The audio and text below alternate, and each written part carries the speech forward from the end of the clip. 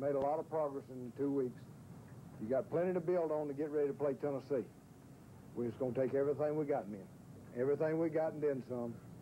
Let's don't leave any stone unturned. You make sure that you take care of yourself, your personal life, and be sure that you're ready to the best of your ability next Saturday.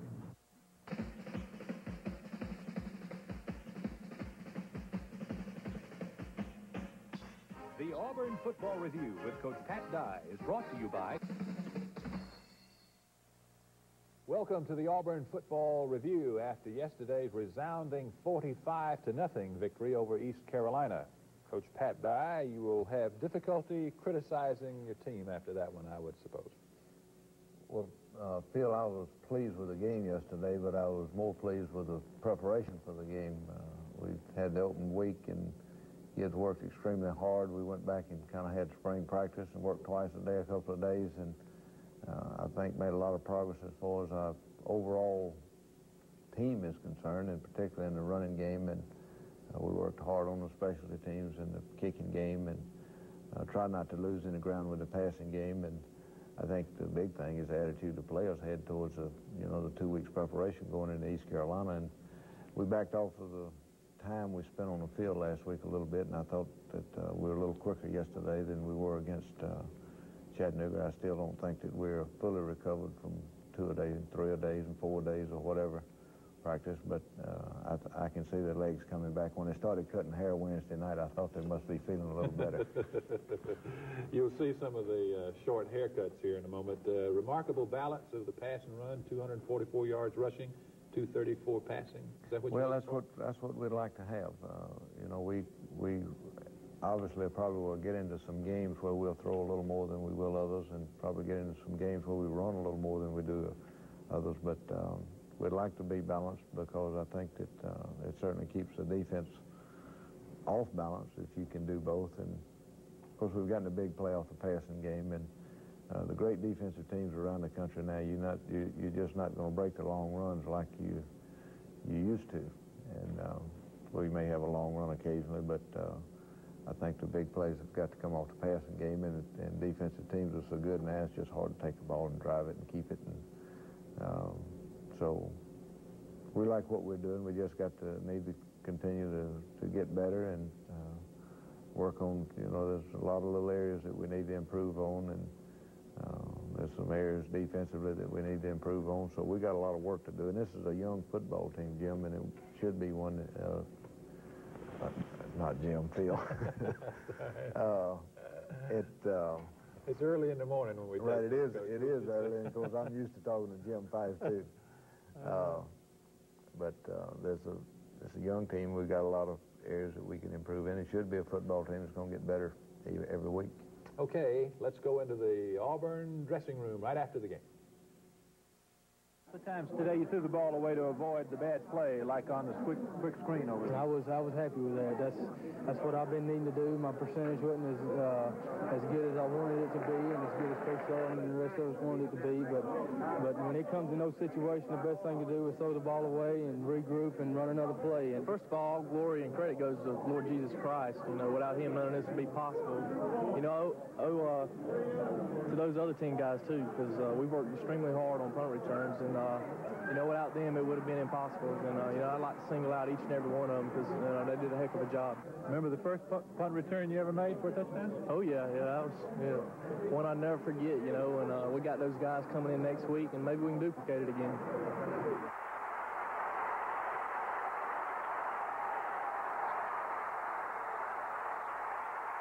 Any problems with the hand? No, not at all. I hit it a couple times, and it stung a little bit, but it felt like it held up pretty good. You've got some strong ties to Tennessee, haven't you? Yeah, I've got a few connections up there. I've got a lot of relatives will be coming down to this game, and it's a big one for me. Well, I'm anxious to get back at them because they embarrassed us last year. I'm anxious to see how good this team is. We haven't played a team of caliber as Tennessee yet. And hopefully we'll do well against them. Next week is going to be a big week. I mean, everybody's saying, well, y'all haven't played anybody. You haven't played anybody. And next week is going to be the truth. Hey, we own one. I'm ready for it. I think everybody's ready for it. I believe it's going to take a lot of work this week because, you know, even though they're beaten by Mississippi State, they're going to come in wanting this game more than any of them, you know, to stay in the SEC race. This is their season in a sense, isn't it? It sure is. This and Alabama, I've heard somebody say that Coach Donahue only thinks about 2 games a year, and they're both in the state of Alabama. We're going to have to play real consistent on defense, and if we play similar to the way we played today, I think we can pull it off. We pick it up on Auburn's first possession, and you come out throwing the football, Coach. Well, it was again, we just got different ways we want to start it, and we felt like we could get a completion here and get the ball upfield a little ways, and of course we did. And this is a good drive. We take it right down the field and scores a nice run right there by Tim Jesse, and 12, 14 yards. And I haven't talked to the coaches about the offensive line, but Jeff had good protection all day, and here's a big play and pass to Lawyer Tillman, gets it down around the 15-yard line. Fullwood comes back and runs a counter play and picks up 6 or 7 yards. And Tommy Agee is going to make a nice run to get it down to around the 2, and then Reggie Ware takes it over from there. We're 7-0 first drive, and a little pass and a little run, and come right back on defense, and Shan Morris makes a great play and intercepts a pass and sets up another touchdown. I really think our defensive staff, Coach Hall and Coach Dennis, the coaches of secondary, Joe Witt, defensive end, and Reggie Herring did an excellent job with the game, because East Carolina, we never played against a team that ran the running shoot, and there's Reggie Ware making some tough yardage inside, and you're going to see a great block right here by Brent Fullwood. Oh. That's, Brent had Watch 22 right here. Kick him out. The block there and one other one on an option play, I know that were outstanding blocks, and I really think Brent Fullwood is closer to being a great football player right now than he's ever been. He doesn't have the big statistics as far as running the football, but and probably won't this year. Well, there's going to be games when he's going to have them, but in games like the last 2 we've had, we're going to play all the running backs and try to be the best we can be with all of them. There's 2 fine licks by Arthur Johnson and Tommy Powell, and come back, and that's I guess Tracy Rocker and Kurt Crane, and our defensive front. I just looking at the tape last night and this morning, it looks like our defensive front, all of them played well. Looked like we got more pressure. Here's a play that we had on earlier with Jeff. We had the quick screen called, and it was covered, and Jeff went back, threw the ball away, and comes right back and makes the first down, and that's going to be a really big play. Keeps the drive alive. Nice play right there. Great play right there by Stacy Searles. Blocked that guy, and I think we're getting a little better on this play right here. And comes the big play. This is a duplication of the one we had against Chattanooga. I think that I'm really pleased with our operation for us, calling plays. Larry Blakeney and Neil Callaway and Richard Wood in the press box calling the plays down to Coach Sullivan on the sideline. They won't be yawning next week, Coach. They may not have a seat next week. I don't know. It's a fine play by Smokey Hodge right there on the kickoff. Our kickoff coverage was not quite as good as yesterday as we need for it to be. We got another turnover and had it nullified with a penalty, but as Brian Smith and Ron Stallworth and the front made a lot of tackles. Edward Phillips.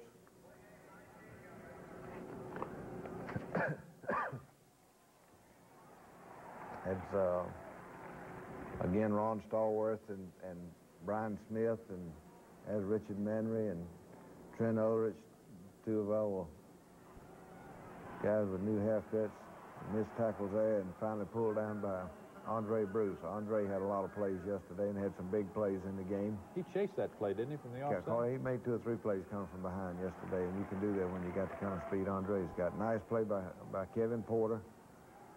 And again, they got them all covered, and the pressure, and there's Robert Goff. And Nate Hill. The passing game is such that his quarterback sets up close to the line of scrimmage. That's good offensive line surge there coming off a football. There's Brad Johnson making an excellent block right there at guard. And there's the play right there where Brent cut down the safety linebacker or whoever it was coming up to take a pitch.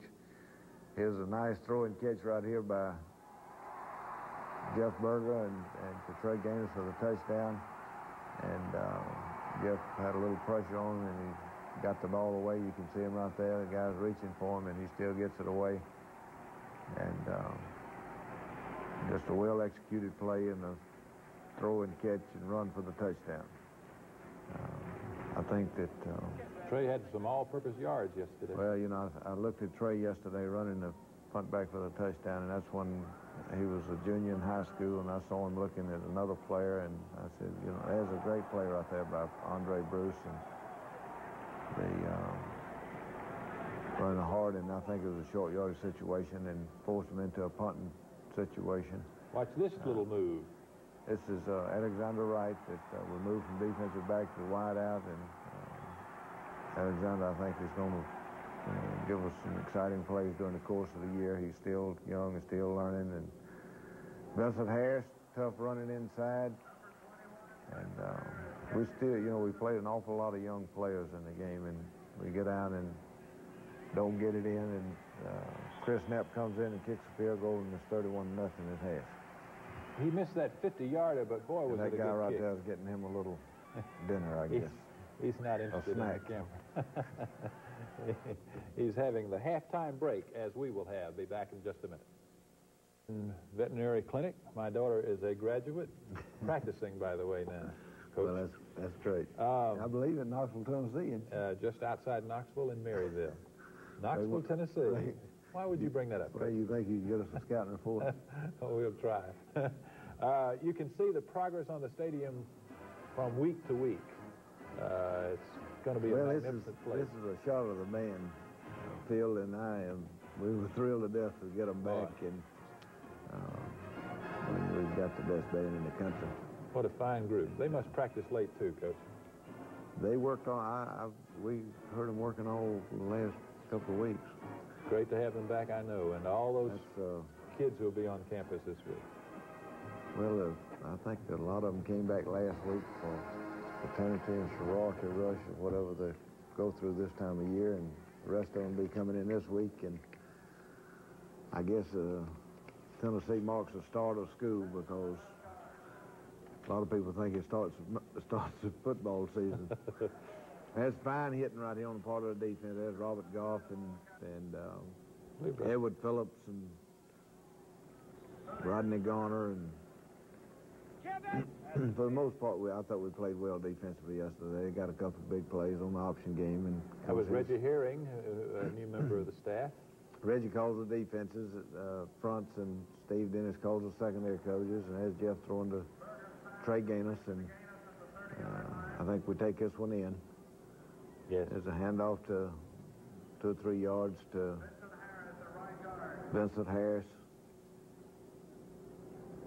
Sweep to Fullwood. Good block right there by Vincent Harris, and good wall off the whole side of the East Carolina line and took it down to the 12-yard line. Brent comes back again with the sweep and gets it down to, I guess, close to the 5. From there, we give it to Tim Jesse, and he gets it down to the 1, and I believe Vincent Harris takes it over from there. Vincent Harris, member of the Auburn backfield. Red shirt freshman, and Vincent, I think, is getting better each week. He's still got a ways to go, and but he's young, and that's what practice and playing is for, to get better. There's Vincent right there, good shot of him. Whoops. There's a fine play by Andre Bruce, and I don't know how many big plays Andre had yesterday, but he had a lot of them, and I think Andre is getting better and better each week and had good pressure there. And Nate Hill makes a sack. I know Nate Hill played his best game yesterday. There's Ron Stallworth and Nate again. Rodney Garner, the three down people on defense, and I think Andre, one of the defensive ends, played the screen perfect in order to sack the quarterback. Here's a punt return right here. Now there's Tommy Powell and Jan Morris and Smokey Hodge and Andy Underwood and Andy Irving, and all getting screening and getting blocks, and Brian Smith throws the last block that gets him in the end zone. Like I said, we worked extremely hard on this phase of the game during the week and during the open date. And, Trey Gaines is an excellent return guy, and it just gives us an opportunity to get a big play every time somebody kicks us a football. Well, he's been a solid player for 4 years. He's been a great player, but he's an even better person, and that's what's so important. There's a big play right there by John Dobbs. Smokey Hodge recovers a fumble, and we get a penalty and have that called back, or we'd have the ball right there in good field position. We've had 3 penalties on kicking games, on kicking situations that are really critical. There's Kurt Crane making a nice play, and there's Kurt and Shan Morris on the sideline. Our team, I think, is grown and come closer together. There's a fine play right here by Andre Bruce. It's 4th down and 1, and he just drives the tight end back in the backfield and comes off and makes a play. And there's Chip Powell and I guess Arthur Johnson, and Collis played a lot better yesterday, and that's starting to look like Collis. Right, he's coming around. It's going to take some time for him to get back in the groove he's in. His Reggie Slack at quarterback now, throwing to Scott Bolton, picks up 15 yards. We take this one down, and nice run blocked by Collis and left side of the offensive line. Only turnover of the day coming in. Had a pretty good hole and just didn't quite have a good enough handle on the ball, and the guy reaches in and slaps it out, and we fumble the ball at the, I guess, 10, 11-yard line going in. And I don't like to see the fumbles. I didn't necessarily need to think we need to score any more points. We had enough. That's a fine play by Arthur Johnson. I wish Arthur could have caught that one. I know that he had some big hits in the ball game yesterday. Fine play by Ron Stallworth. Nate Hill's there. It's their next series. Right, here's a Scott Austin. Scott, you almost had that fumble there, buddy. Just a little more. As here comes Scott Austin and John Dooley and Malcolm McCreary all in the ball game now. This is an 81-yard punt return by James Joseph. Chip Powell had a good block to set him up to get him started. And that one was called back also. That would have put it over 50, but I think Quentin Riggins had a good block. The last guy that made the block at the end of the run, but just a few things here or there. Feel just like that punt return. We had a kid who made a great effort to go down and help get the wall set and started, and then he got up off the ground and blocked about 10 yards behind the runner on a punt, which is a critical error. First of all, you don't block behind the runner, and the second thing is you sure don't clip anybody behind the runner. And of course, the penalty called it back, and but it was pretty. It was a great thrill run. The crowd. Young guy with a great run. We'll be back in just a minute to talk about Tennessee. Get the feeling the crowds have been a little bit subdued this last couple of weeks, but that will end next Saturday. Tennessee comes to town. Well, of course, it's always a classic college football game, and Tennessee was one of the favorite teams in the conference to win the conference championship, and everybody said that all they had to do was beat Auburn and Alabama to win it, and of course, Mississippi State has already proved that to be an untrue statement, but you can bet that Tennessee has been pointing to Auburn for a long time, and they've had an extra week to prepare for Auburn, and I know that they'll have some of the guys that did not play against Mississippi State, Big Cooper, one of their defensive tackles, and Davis, their running back that didn't play against Mississippi State, will be ready for us, and they've got a great football team, and we'll have to be better than we've been to win the football game. We get to see what kind of team you got, right? But I expect us to be better. And I'm excited about playing Tennessee. And, you know, if you're going to win a championship, you're going to have to play the teams along the way, and it's time for us to play one of these. And so it will be a big day. This Saturday, big crowd at Jordan-Hare and a lot of excitement. Let us remind you as we leave that you can get your tickets for the closed-circuit telecast of the Auburn, Florida game, which will be at Memorial Coliseum. Get your tickets at the Auburn ticket office for that coming up on November 1st. And we'll see you next week with Auburn, Tennessee. Thank you.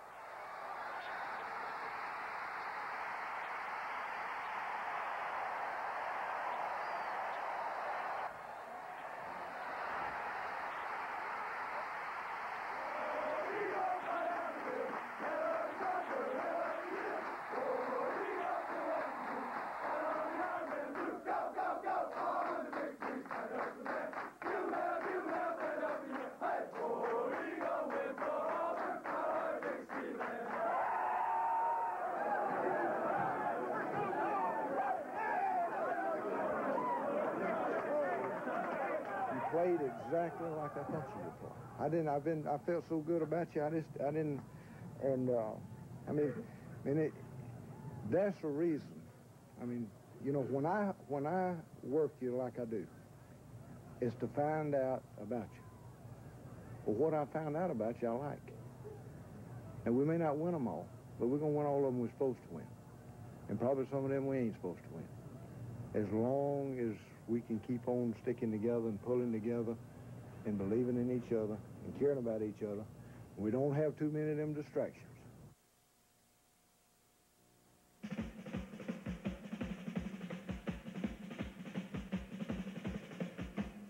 The Auburn Football Review with Coach Pat Dye. And welcome to the Auburn Football Review on a hot and exciting Saturday at Jordan-Hare Stadium. Auburn 34, Tennessee 8. Coach, on the list of satisfying victories, that one has to go up there pretty high. Well, it does, Phil, and, you know, a game like that,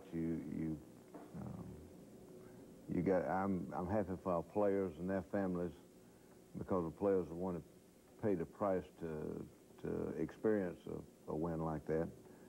Certainly our coaching staff has worked with the kids and paid the price too, and their wives and families, and my wife and family. I got to be happy for our fans that have been so loyal to us, and certainly the faculty and Dr. Martin and the administration for the support that they've given us. And I think that it was a happy day for Auburn and Auburn people, and that's the most satisfying thing to me. If you were at Auburn yesterday, and even the Tennessee fans and the people that came down, and you know, they've got great fans at Tennessee, and of course it was hot, but you walk and look around the campus and see the families and the kids, and it was just a great day for American people. Yeah, you're right. And of course it was a day for Auburn. Last year it was Tennessee's year. This year it was our year. And it was a big win for us, and I think that knowing this football team and what they've experienced since January, it was very satisfying. I'll concur in that. And let's go into the dressing room and talk to some of those guys who made it happen yesterday. Hey, this is the game of inches, isn't it? I'm telling you. Remember that out you threw? Right. And I checked off on that play, and they rolled up in the wrong coverage. Lawyer did a good job, and it was close. Then 3 plays later, you're in the end zone. Yeah, that's right. You know, I kept thinking these type of games is the type of game that you have to be patient, wait for the good things, bad things happen, forget them, and go on. And that's thing Coach Sullivan's been telling me, and that's all I could think about today. Be patient. You know, I didn't throw for 200 yards, and I don't care about that. I'm just glad we had a good win and no turnovers. That's the main thing, because in other ball games, that's something that's gotten us in trouble. We're all happy. When I went into the game, I wanted to do everything I could for the team and try to come closer and closer to the team, because I was not there when they went through their 4 days and everything, so I couldn't really say I knew how they feel. But I just want to really get real close to my teammates now. Tell me how this compares to last year. Hey, man, there's no comparison to, like, it feels a whole lot better. I feel a whole lot better. Their offensive line was huge, and, you know, when you got a back that probably could play offensive guard for them, you know, it makes it double tough. But I'm just happy with the win, and, you know, we're going to get better this week, and, you know, we're going to come out and play Western Carolina just as hard. Coach is going to have a hard time finding fault with you guys this week, aren't they? Well, they'll pick out a few things. They'll find something. I know that's right. They're going to find something. Got a prospect there on your head? Yeah, this is the boss. He's the one that runs it all. He must have been calling the plays today. He did. He was up there. He gave me all the tips. He told me what to do. This is quite a day, Coach. It was a wonderful experience. You know, the only thing I was disappointed in, like everybody else, is that one little letdown we had there. But we've had those in the last 2 games. We got to get rid of that. Coach, if I didn't get in free, I would pay to go to Jordan Hare, because there's a lot of fun there. That's well, you just look at the kids and the students and the fans from all walks of life, and it's just like I said, it's a great experience. Here we start the first play of the game with a slip screen and do a great job with execution and pick up 17, 18 yards. That's the way to get started, isn't it? Right. Tim Jesse comes back with a sweep and makes another 7, 8 yards, and we come out in our wishbone and pick up the first down and get a holding penalty and stop the drive, and just but again, we kind of established the fact that we were going to move the football a little bit. They've got great speed at the skill positions, and for the most part, I think our kick coverage yesterday was pretty good. We had one left where they made the long return, and you know, we just can't have that kind of breakdown in the kicking game. Here's Tommy A.G. on this little give inside, and big hole. I really think that just looking at the film, and I haven't talked to Coach Callaway and Coach Daniels, our offensive line coaches, but I think that our offensive line probably played as well as we played in a long time. And of course, we had great running from our backs, and not turning the ball over field was a big factor in the ball game, and our defense forcing a couple of turnovers there and stopped the touchdown and set up a touchdown were also key plays in the game. Chris Knapp had 2 field goals. Chris Knapp is the guy that I told couldn't punt, couldn't kick, and of course he certainly proved me wrong, and I know he's excited about it, but I'm more excited about it than he is. Great play right here by Ron Stallworth.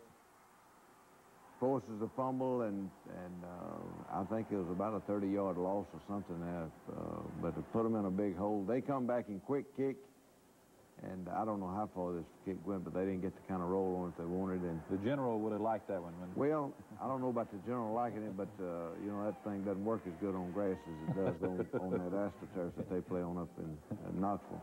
This is the big return by Tennessee here, and of course that's I don't know, Woods, I guess, and Tommy Powell makes a great play right here. This guy had him one-on-one and the whole field to work with, and Tommy just centered him up and made the big play. And I think they run one play here, and Andre Bruce gets in and strips the ball and then gets back on the ball.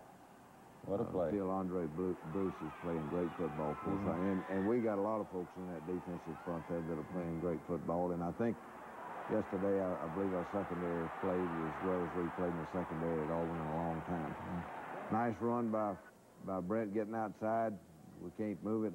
They stop us. We punt back to them. You're going to see a great hit on a punt right here by Alvin Mitchell. Right there. Woo. And it was a little high, but he didn't get the face mask. But it was a great effort, and Alvin made a couple of big plays in the game yesterday, and he's one of our walk-ons. This is an outstanding catch by Clinksdale, their fine wide receiver. Chip Powell had perfect coverage on him, and it was a perfectly thrown pass, and the guy just did a great job. Gary Kelly, fine hit by Arthur Johnson. Well, that's like wrestling a bull. That guy is big, too. I think that Arthur and Shan Morris right now both are giving us excellent play at strong safety, and Edward Phillips and Gary Kelly and Benji Rowland and I think that we're going to find, and of course, Rivers missed 2 field goals yesterday, and that's one of them. And I think that we're going to have a lot of people that played well defensively. A lot of big plays. There's a sack by Tracy Rocker. We got good pressure on the quarterbacks yesterday, and I can't say enough about our defensive staff and the job that they did in preparation for the game. There's another fine play by Arthur Johnson. Wayne Hall and Steve Dennis, coaches of secondary, and Reggie Harrod and Joe Whitt. I really felt like going into the game, we had the best game plan defensively that we've had. Tim Jesse running tough inside. And how's his ankle, though? I'm not sure. We got a few folks bunged up yesterday. As a matter of fact, at the end of the game, we really, all the tailbacks, well, Collis was hurt a little bit. This is the touchdown drive right here. Fine play and throw and catch to Walter Reeves. Jeff comes back, and Scott Bolton runs a great route, catches the ball on we call a little corner route, and takes it out of bounds at the 5. We come back in the wishbone, run the option, pitch it to Brent. Good play by the quarterback. Get rid of that. Speed. If we get that block right there, Brent's going to walk in for the touchdown. Probably haven't worked enough on the option out of that set, and that's something we probably need to do this week in practice. As Reggie Ware going over, and Ben Tamburella and Vincent Jones and Brad Johnson in the middle of the line now with Jim Thompson and Stacy Searles. And I think great lick right there by Tommy Powell. Kurt Crane had a hold of him, and Tommy came up and finished him off, and it was that was a 3rd and inches play right here, and they decided to try to go for the touchdown, and Tommy Powell and Kevin Porter had great coverage on Miller, that guy. And you're talking about a football play. Now, that's one right there. Shan Morris came in and stopped him for a 5-yard loss on 4th and inches, and what a big play that was. It gave us field position and momentum in the game, and fine play right here by Gary Kelly. You get an outstanding defensive end play right now from Gary Kelly, and of course Andre Bruce and Brian Smith had some big plays in the ball game. Here's a sweep. Phil, we're getting great camera work. Is that Vic on the sideline getting this? Yeah. I mean, of course, that guy right there is a running machine. He is certainly. I told Brent after the long run later that you'll see in the show, if you'd have had to miss practice Monday and Tuesday, probably wouldn't have caught him.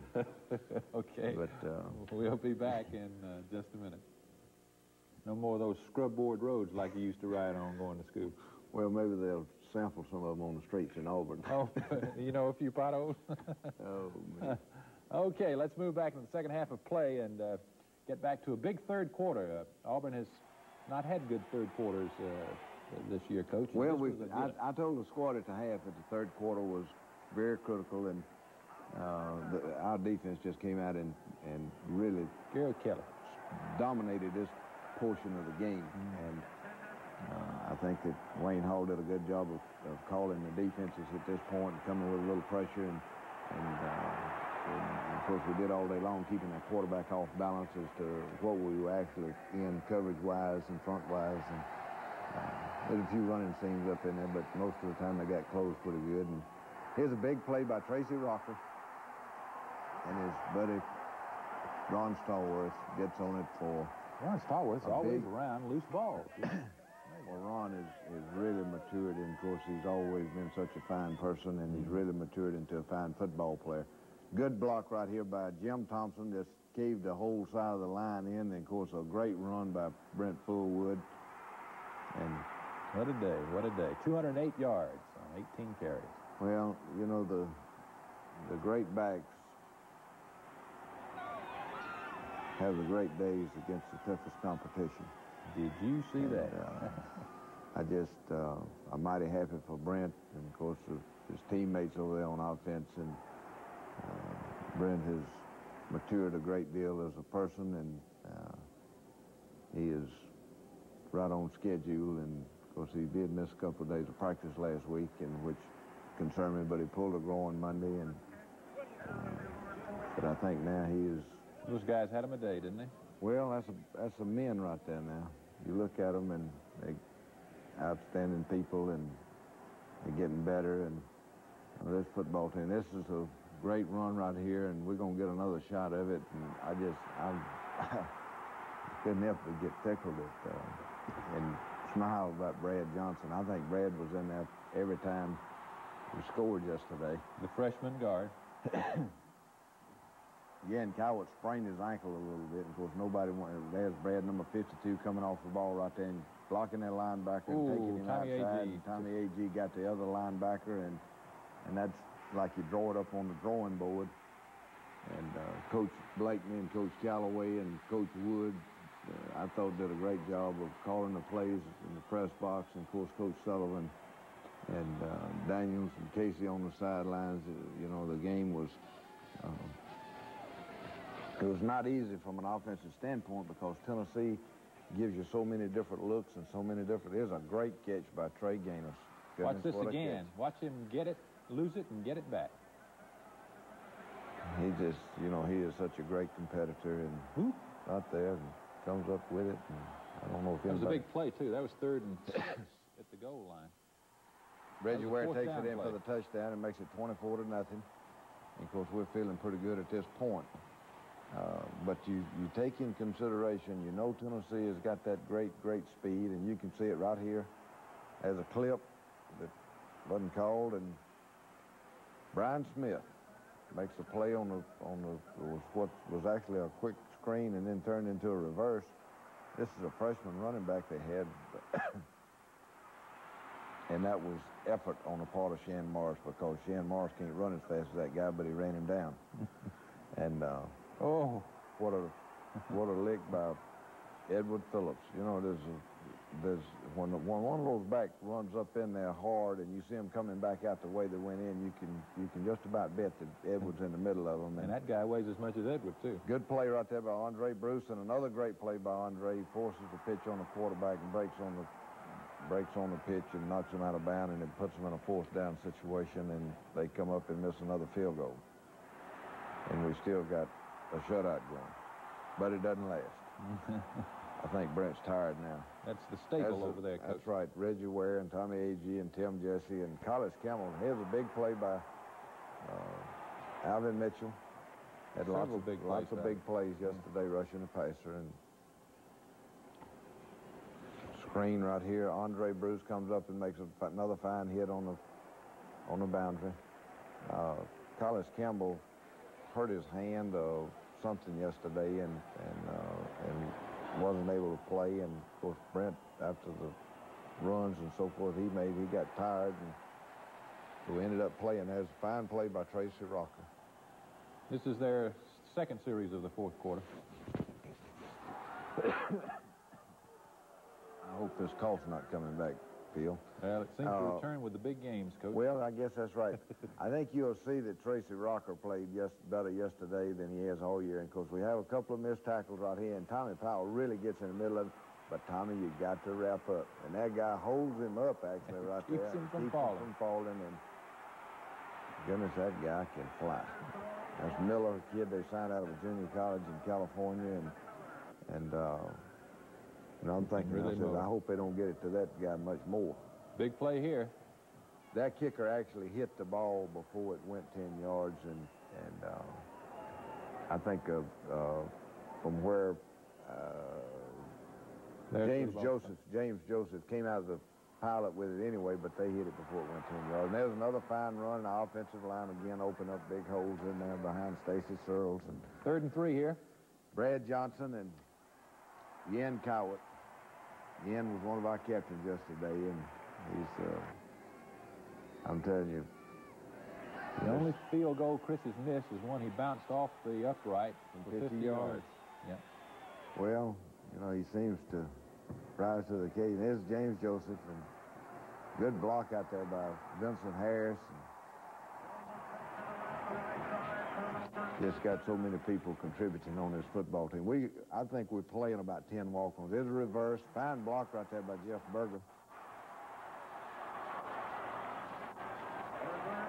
Take it down, and we have something happen here that I certainly didn't want to happen, but Jeff is actually down in the ball, and Ends up, now they gave him a touchdown, but his knee hit the ground before he scored, but I think that was just a kind of a...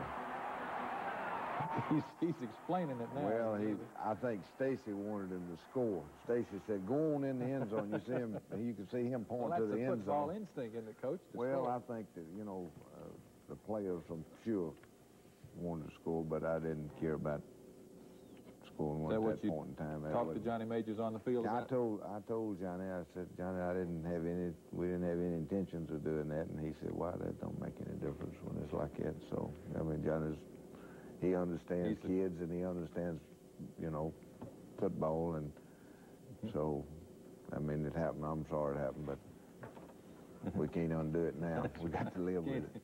Can't give it back. We'll be back in just 1 minute. Pat Dye, the improvement of this Auburn team is very evident. This team has got a chance to do something this year. Well, I think they've gotten better each week. The important thing right now is for our fans and our students and the people that are talking to the players every day is to not tell them how good they are, and just tell them, say, y'all got a chance to be a great football team, maybe before the year's over, if you keep getting better each week. And that's the category I put us in right now. Tennessee came into the game crippled up yesterday and was handicapped some. I think that there's several factors in the game that made it turn out the way it was. It was extreme. It was, of course, I don't want to take anything away from my kids because they did everything that they had to do to win it, and they won it in style. And but the most important thing for this football team right now is to take the experiences of the first 3 games and use it and get better each week. And we're going to work like a devil to be better against Western Carolina. We got a lot of areas that we can improve in. All right, we'll be back with Western Carolina next week. Thank you for watching.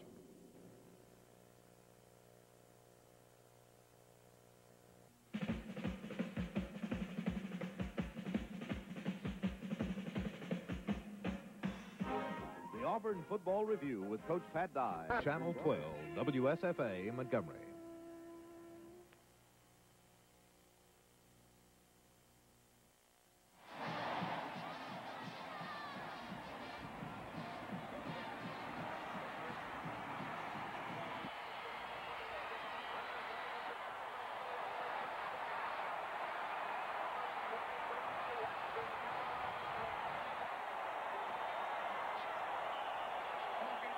It's a strange feeling, men. It's a strange feeling because we played 4 football games, and you really haven't been in a tough contest yet. And we don't want to put ourselves in a posture to not be ready for that tough contest when it comes about, because it's coming. It's coming. And I ain't afraid to go into any kind of contest with you against anybody in the country. We just want to be dang sure that we're ready when that time arrives. We want to present you with the game ball for your 100th victory. Thank you. We're proud of you. Thank you very much.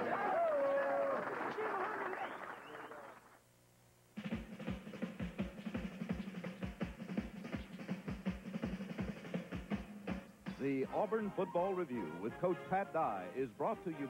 Welcome to the Auburn Football Review. Another big win for the Tigers yesterday, 55-6 over Western Carolina, and something of a milestone for the coach, his 100th career victory. Congratulations 2 times there, Coach. Thank you, Phil. I haven't even thought about the thing unless somebody mentioned it.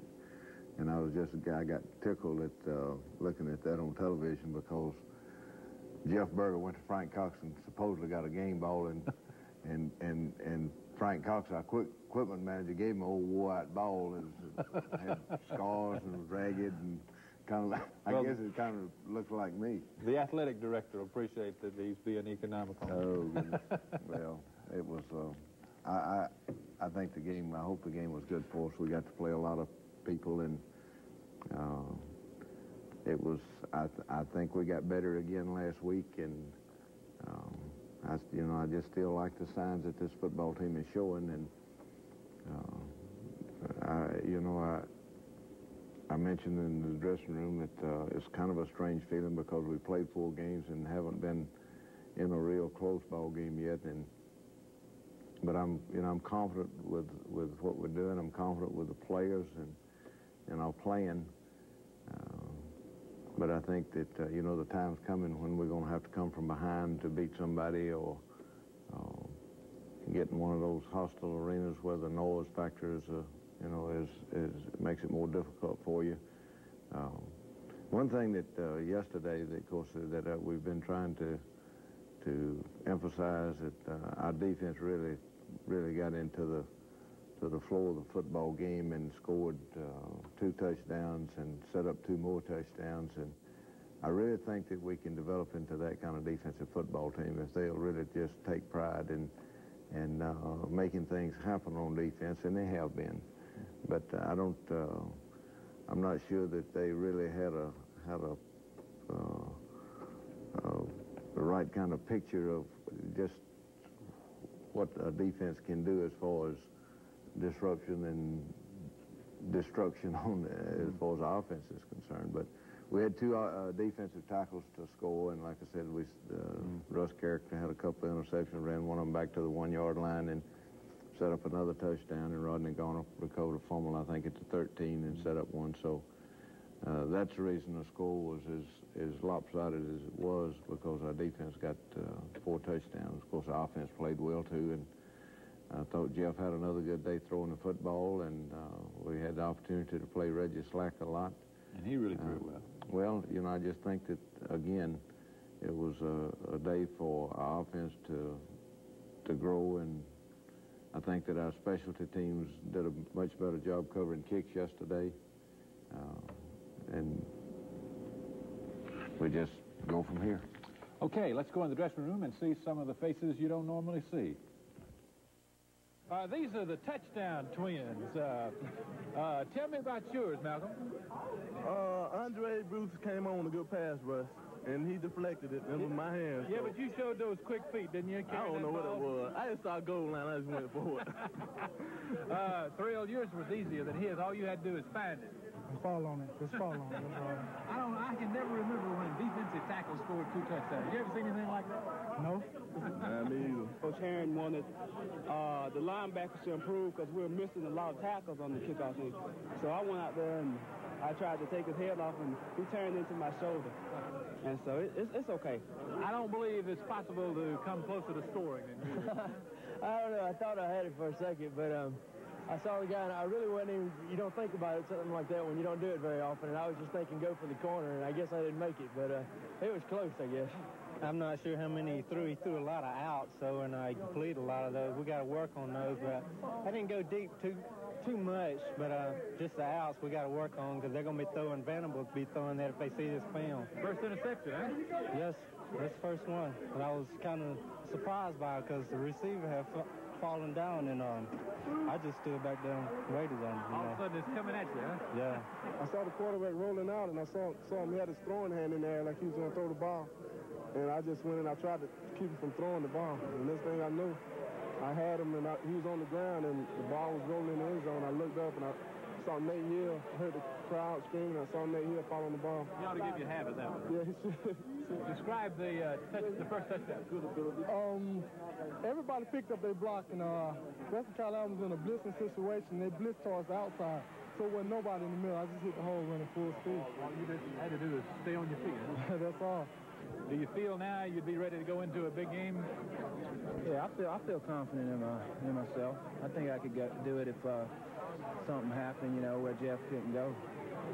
I think I could do the job. The massed bands at the beginning of the game yesterday for the national anthem, quite a sight. You can see that stadium, the upper deck, growing by the week, Coach. It's really amazing.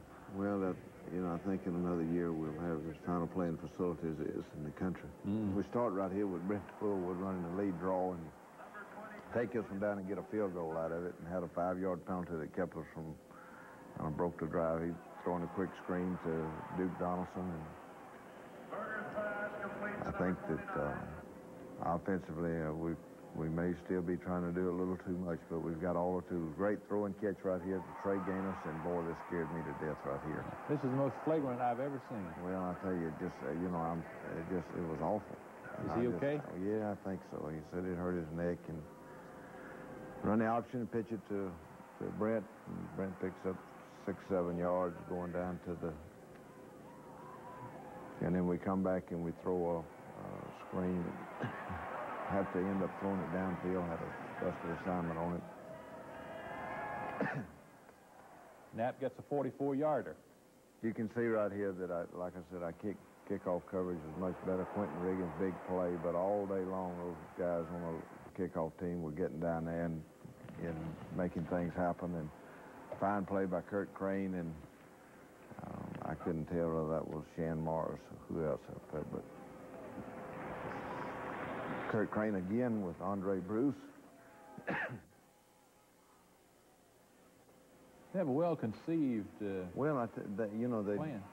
I think the plan, in the coaching job, the plan was good. It was just that they got overpowered at times with the pass rush, but they did a lot of good things in the game. Here's Jeff throwing to Lawyer Tillman, and look at him get up off the ground and go get that. He starts pretty high up anyway at 6'5". Well, he's really works his hard. Here's a touchdown. Great blocking by Yen Cowett, Ben Tamarella, and Tommy Agee picked up his guy. You can see Ben. There's Pat Johnson, and offensive line just comes off the ball. Stacey Searles and Jim Thompson. And looks like an Outland Trophy block there. There's also an excellent call by Larry Blakeney, and because they were coming with the blitz from the outside and good coverage. I thought yesterday we, for the most part, that we had good movement. I think we intercepted 4 passes. Good throw and catch on the bootleg right here to Scott Bolton. Our little old receivers are playing well. As James Joseph again. We only played Brent and James Joseph yesterday, and after we got a hit in the ball game, we really played James most of the way. And Brent hardly broke a sweat, didn't he, Coach? Well, he's, his days are coming for sure.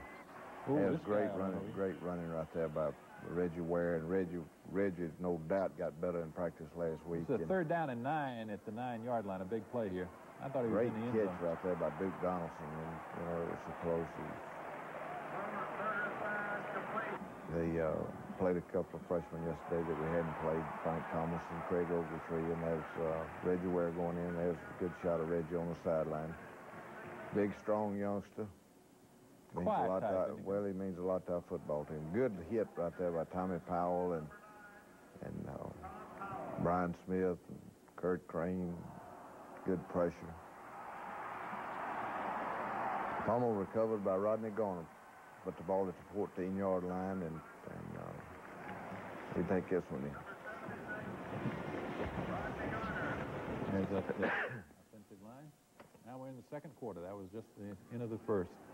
That's a great catch right here by Lawyer Tillman, and of course Jeff is developing the confidence in Lawyer and knows that he's got that great height and jumping ability, and he's so strong in his hands he can just go up like that and take a ball away from a defender. And great play right here by Andre Bruce. They had a little double pass they were fixing to pull, I believe. Coming on a blitz, and as Russ Carricker, I believe he intercepted this thing twice as a screen. And of course, Coach Herring has done a great job with the linebackers and had him playing that thing perfect. We come back with a little old sneak play on the goal line with Reggie Slack, and Reggie could have run all thrown in. He chose to keep it and run it in. I guess that proves that a quarterback would rather run for a touchdown than throw for a touchdown, because he had either one. Fine play right there by Richard Manry. Look for him in the dressing room, and he took an early shower or something, Coach. Well, there was a good article in our program yesterday. Interception by Carlo Cheatham. Good article in our program yesterday about our walk-on program. And we had 16 walk-ons that played in the game yesterday, some of them on scholarship. Here's Reggie Slack throwing to Alexander Wright. And you're going to see there's a big freshman, Frank Thomas, in there. And we're playing a lot of young folks. There's another freshman. That's not bad there, Coach. James Joseph. And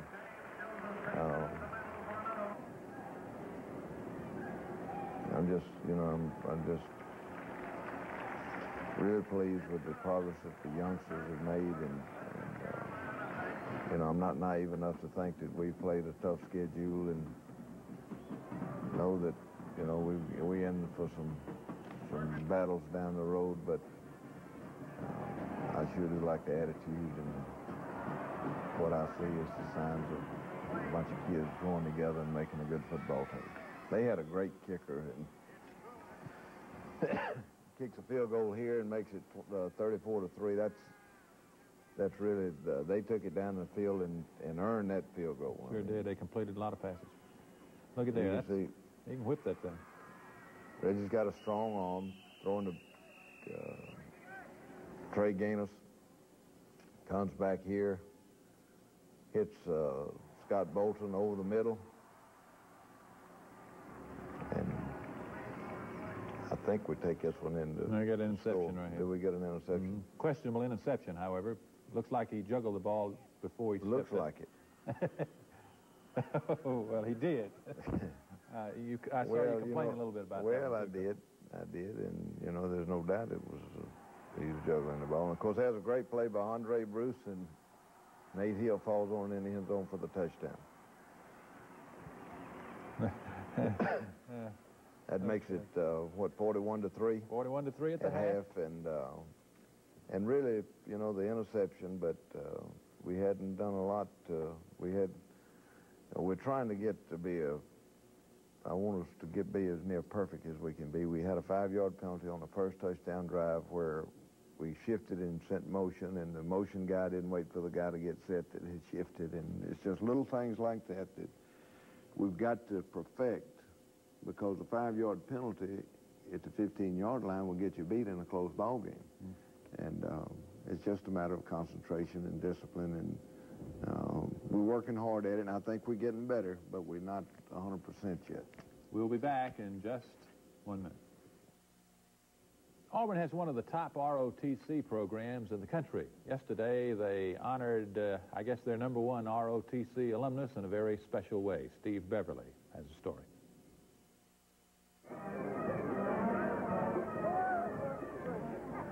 Years ago, young Lieutenant Bill Nichols was overseas fighting for the country he loved. Saturday morning, the university he still loves remembered him.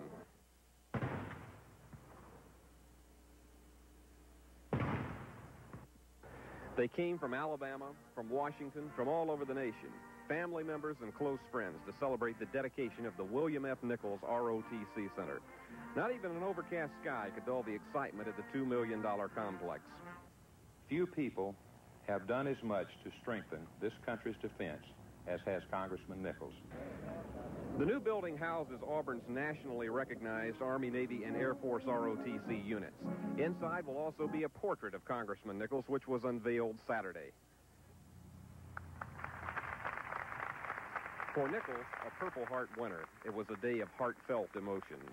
I accept this building in behalf of those Auburn men who paid the supreme sacrifice so that we Americans and countless other people throughout the world might escape the bonds of tyranny.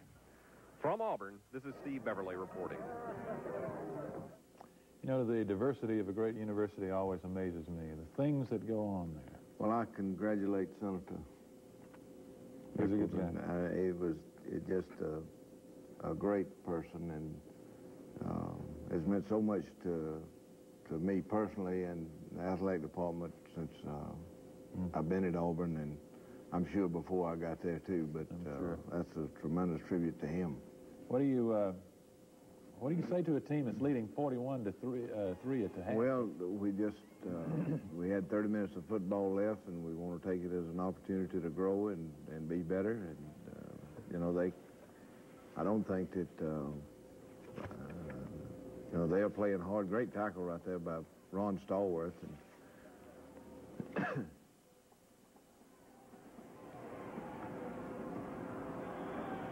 we're doing certainly got a lot of. We're doing a lot of things in the secondary and mixing up the coverages, and we come out to probably the worst part of the ball game right here is not getting this football off the goal line, and it resulted in a field goal for them.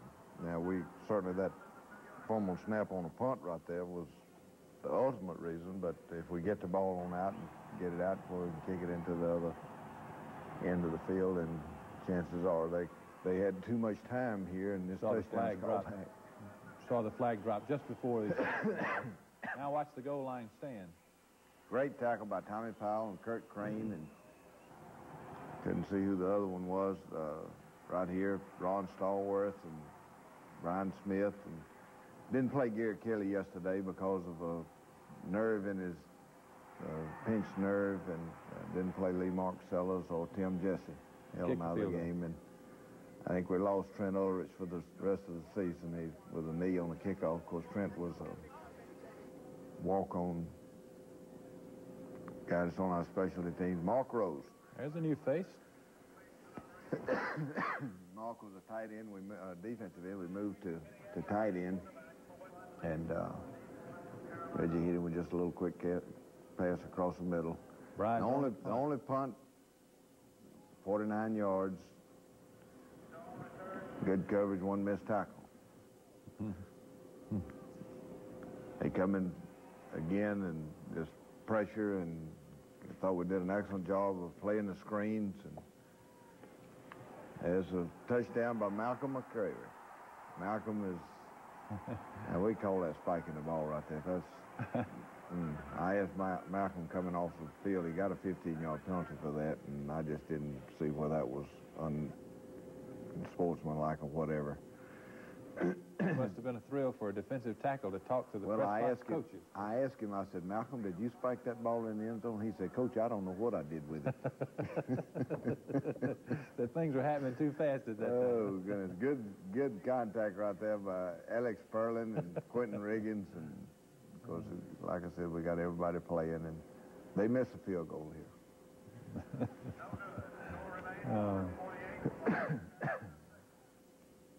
You'll have 51 pass plays to look at, Coach. That'll be a lot of Reggie Slack again at quarterback and pulls the ball down and picks up about 8 or 9 yards. And you're going to see a strong arm right here. Watch him. He just kind of flicks that thing down there. And this is a 34-yard gain to Robert Eli. Robert is a walk-on from Ozark, Alabama. Works hard in practice every day. Drops back and hits Vincent Harris with a little screen. It's invaluable to get these guys into the offense and get them some playing. There's a draw to James Joseph. James has really not been healthy all fall, and he's not right now. He's still playing with ill groins and is not as quick and as fast as he's going to be. Brent Fullwood with a little block on that play. Brent, I believe, probably Reggie Ware. Another great play by Russ Carricker. I know that they worked on that play all week long last week in practice. A little old dump pass to the tight end. As a matter of fact, the first time they ran it in the ball game, they completed it. But the next couple of times they completed it to Russ. Tough running there. That's Vincent Harris, and of course the game is winding down now. And that's Robert Smith in that quarterback. Robert's a little walk-on that played in the spring game and played early in the year and would have been our backup quarterback had Reggie not come along. What's this carry? Pound Lamb.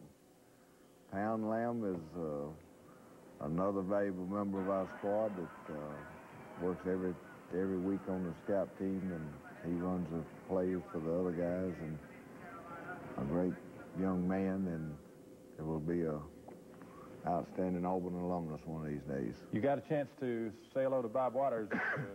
I thought about Bob Waters' field before the game and all week long, and I said, here we are, Auburn playing Western Carolina, and right up the road they got Alabama playing Notre Dame, and all of the news media and all of the whatever, and the most courageous man in the state of Alabama yesterday, in my opinion, was Bob Waters. He's fighting Lou Gehrig's disease and still coaching and still carrying on a normal life. And as a matter of fact, he flew to Houston on Wednesday and flew into Auburn on Friday to meet his team for the game. And Trigman, I bet when he talks about courage and commitment, I bet his players really listen. We'll be back in just a minute to talk about Vanderbilt. Herb Schmeely.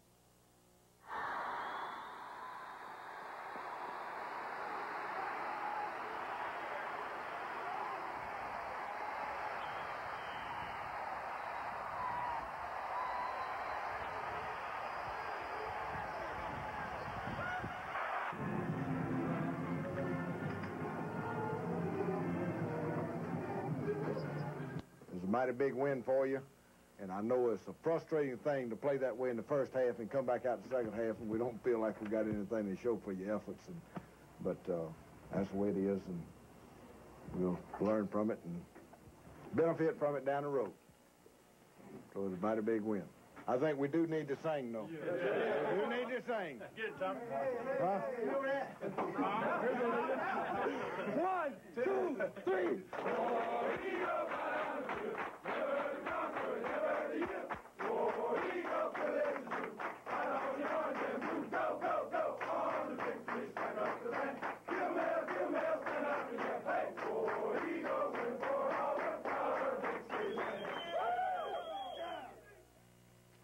To the Auburn Football Review. Big win in Nashville yesterday. Number 5 on the year. Second win in the conference. Auburn 31 and Vanderbilt 9. What a first half, Coach. But did you make an early flight home? Well, I got kind of tickled at Tommy Powell in there because he got kind of stunned in the in the game, and we got ready to sing there, and one of the players asked him if he could remember the song. But I feel it was a big win for us, and I felt like at the first of the game we was ready to play as we've been all year long, and played about as well in the first half as we could play in the second half. It's a frustrating thing as a coach, and I'm sure it is probably to the players too, because you got a 31-3 lead, and then you get out of sync with your play calling and how you play defense and how you want to handle your offense, and you want everybody to play, and you don't want to get ragged, and it just kids played hard in the second half, and I think the concentration level dropped a little bit probably, and but we won the game, and it was a big win for us, and I think that I don't think we got anybody hurt, and there's another conference game, and Vanderbilt deserves a lot of credit because that kid stayed in there, and and the game was virtually over, and they fought hard throughout the contest, and again it was a great day, and a little bit of frustration in the second half, but I got to be pleased with our first road trip, and the way they were ready to play. Right, and I know it sounds like a broken record, but on the trip to Nashville, it's just a great group of kids to be around and watch them and to be with. You're right. And we'll go in the dressing room now. We'll talk to some of the players, and then we'll talk to some of the young guys on the flight home, because this, for many of them, was their first road trip. It's been the best first half, huh? Yeah, we came right out, and a lot of things were going for us, and we were really ready to play, and it showed. And we popped a few big plays. We didn't have any sustained drives, but it was exciting the first half. And the second half, I think the concentration level was off a little bit, and we just struggled a little bit. Y'all had it going in the first half? Yeah, had it going. Just wish we could have, scored more points in the second half. Well, that'll give the coaches something to talk about next week. Yeah, give us something to do next week too. Our defense went out there and played a real good game today, and the offense gonna have to catch up with the defense. And in order to do that, we're gonna have to go out and work, and that's the only way to catch up with the defense, because they're just playing great ball now. How does it feel when you intercept the football and you suddenly got it? Well, it felt great. I haven't ran the football in a long time and changed the pace a little bit, so it felt great. Maybe the defense is up one on the offense. You all presented them with the ball several times in the second half, and they didn't get it in. Well, I don't see it as we being up on offense. Our goal is to turn the ball over to the offense as many times as we can in a game, and so that's what we go out to do. Good win, though, wasn't it? Yeah, it was great. I wish the offense had put some more points, though, second half. On that delay over the middle, weren't you? They had you dropping back late in the game, didn't they? Yeah, second half we had to adjust to it, and we got a defense, where I take draws and screens, and I had to back out. So the back, he was going to try to delay in the middle, and I had it by myself. So you playing pass defense? Yeah, Switch, huh? I wanted to pick one off. This your first trip? Yes, sir. How you like this flying? It's pretty fun, It's my fourth time flying, but so I'm kind of used to it and everything. Yeah. Okay. Greg. Yes. This your first flight? Yes, it is. What'd you think? Scary. Oh, come on. Yes, it is. Very scary. It's a different experience, though. Yeah. You don't, everything is just like that, back to back.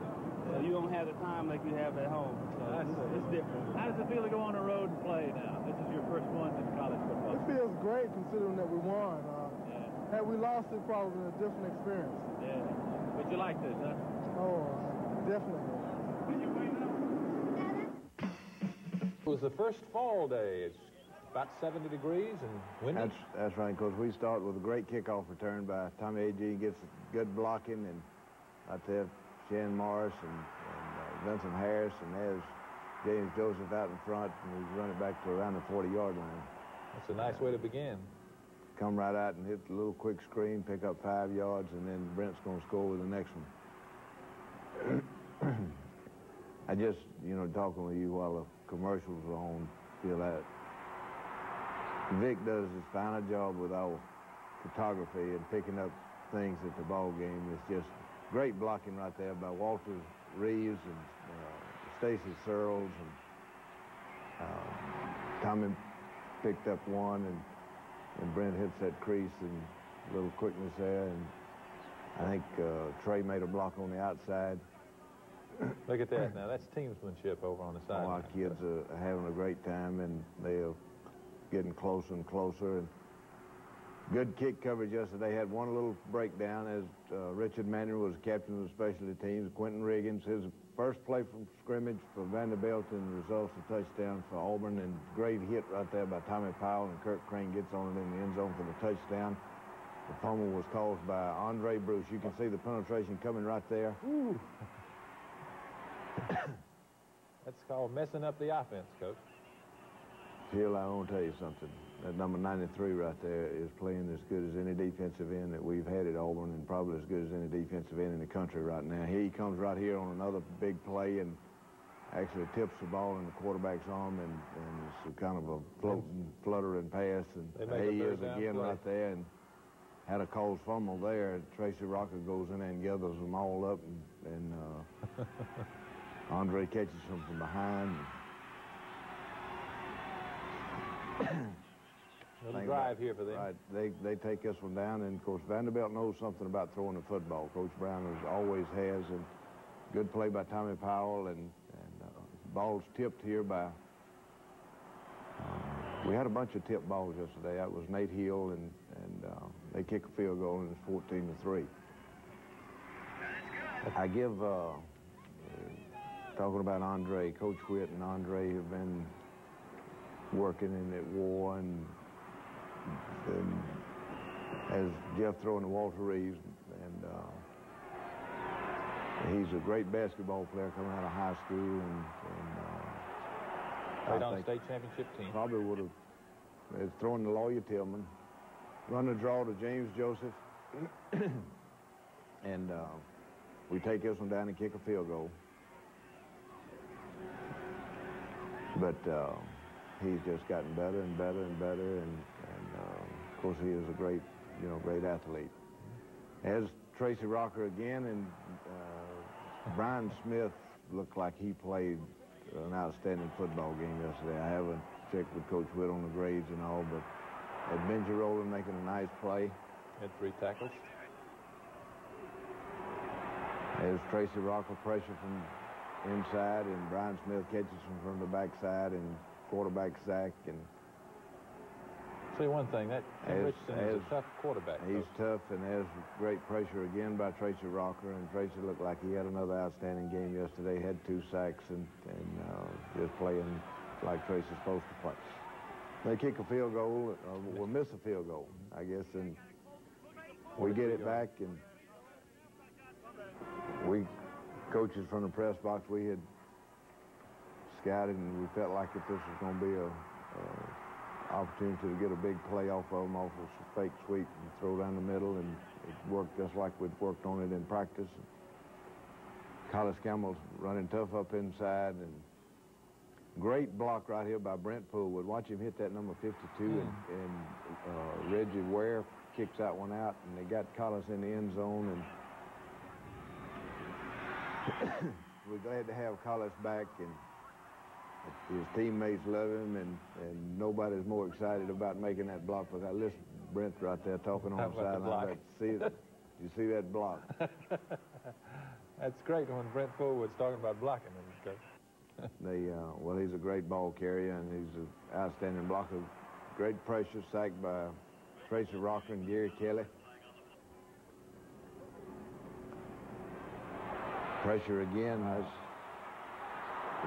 that was either Nate Hill or Andre Bruce from the backside. Draw play to Brent. Good blocking inside.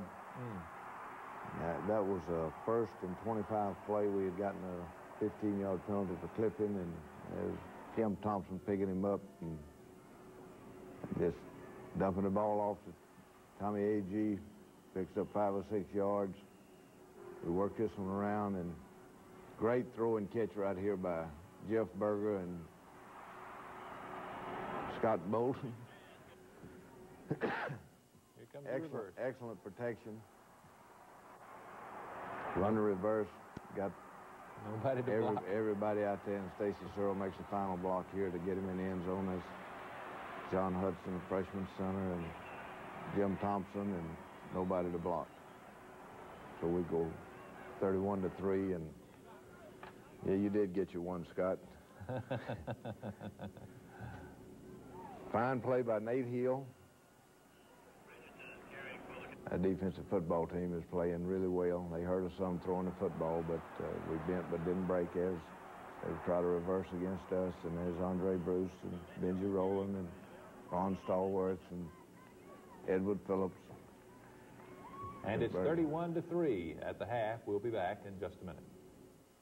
Academic circles, you sometimes hear about burnout in the classroom. Well, Steve Beverly has a report on a man who still finds the classroom challenging and Vanderbilt probably wanted to do in the first half what they did to start the second half, hold the ball a long time, and that seemed to, to work very well for them. Well, we were in they did I think, an outstanding job of taking advantage of what we were doing defensively in the second half, and looking at the film, I can't see any lack of effort on Auburn's part to help them any, but they made some big plays themselves and moved the football. We made some big plays on defense, and fine play right there by Alex Sperling on the kickoff return. There's Andre Bruce right back in the middle of them, disrupting the offense again, and Benji Rowland comes in and kind of cleans it up. Well, they completed, the quarterback pulls the ball down and scrambles, and Richardson's made them a better football team. A quarterback. He's more mobile than the other kid is, and he's a competitor, and that's fine play by Vanderbilt and tackled by Shen Morris. There's Brian Smith again keeping, well, I guess he did make a first down, but it was close, and they are going for the touchdown on 1st and goal at the 5, and quarterback overthrows them. This is a great goal line stand right here, Phil. Right. And again, the incomplete pass.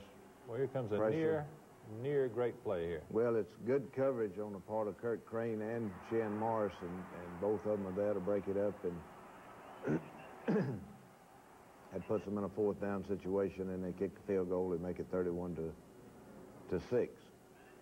And again, it was a great drive by Vanderbilt, but our defense did a great job of keeping them out of the end zone. And here's a draw play, and we don't pick up much here. And offensively, we seem to have lost the edge at the half. And again, it was Jeff can't find anybody open and pulls it down and runs it. They hold us, and Brian Schumann punting. Brian is from Nashville, and of course, doing a great job for us. We have good coverage on the kick as John Dobbs and Shan Morris and Pat Moat down there. The linebackers? As Lamar Rogers, and we considering playing Lamar. We just don't really know whether to play him or not to play him. Smokey Hodge, of course, is out with a knee injury, and we probably need to play him. And there's good pressure out there by Craig Ogletree, a freshman, and we figured up a while ago, I guess we're playing 7 or 8 true freshmen. And good play right here by Kurt Crane and Andre Bruce on that little misdirection play that was effective for him. Good coverage on the part of, I believe that was Carlo Cheatham, sacked by Tracy Rocker. And the defense is playing hard and having a good time playing, and they kick another field goal and makes it 31-9. Again, the defense bent a little, but it didn't break. Seemed like you It was a great play by the offense. Outstanding block there by Frank Thomas, the tight end, and I believe that was there's Tommy Agee right there and Reggie Ware right there, clearing the way for Brent, and I believe he takes us from 55 yards. Now, I don't know, Brent pulled a hamstring a little bit in practice last week, and I just got to believe if he was 100%, he would have carried that one the distance. 7 carries for Brent, 140 yards. So his average per carry will go up. That was, to me, the biggest mistake in the ball game right there. First of all, calling that play, because it was a play-action play and long yardage, and they were playing the pass all the way, and it really didn't give Jeff a chance to be successful, and we got plays to call in that kind of situation. We just ended. Nice interception here by Alvin Mitchell. He takes it back to the 6-7 yard line. Watch this. That's one of Vic's camera deals right there. Collis Campbell running, and you can see that Vanderbilt's playing hard. We turn it back over to them down there close. They take it and move it a little bit. There's good pressure right here by Craig Ogletree and Malcolm McCrary. Sack the quarterback. Here's another fine play by Craig Ogletree. He gets up and bats that ball down. And good pressure right there by Nate Hill. Dumps the ball off, and they're going on 4th down here. 4th down, and this is a great shot right here. Another one by our cameraman. That's, of course, Chip Powell intercepting. We have good sudden change with the pass. Returns it to the 15-yard line, and this is what a father looks like when his son intercepts a pass. That's Horace Powell of Prattville. That's his son who intercepted the ball. There's Vincent Harris running inside. An old coach, too, by the way.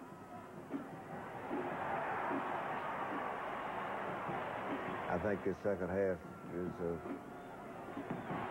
Reggie Slackett, quarterback. Fine play by the Vanderbilt defender. Knocks the ball away at the last second. There's the core of the Auburn offense right there, Coach. Well, that's Ben Tamburella, and I know their receivers are sore today because they really got hit down in that secondary yesterday, catching those passes. There's a fine interception on Alvin Briggs' part,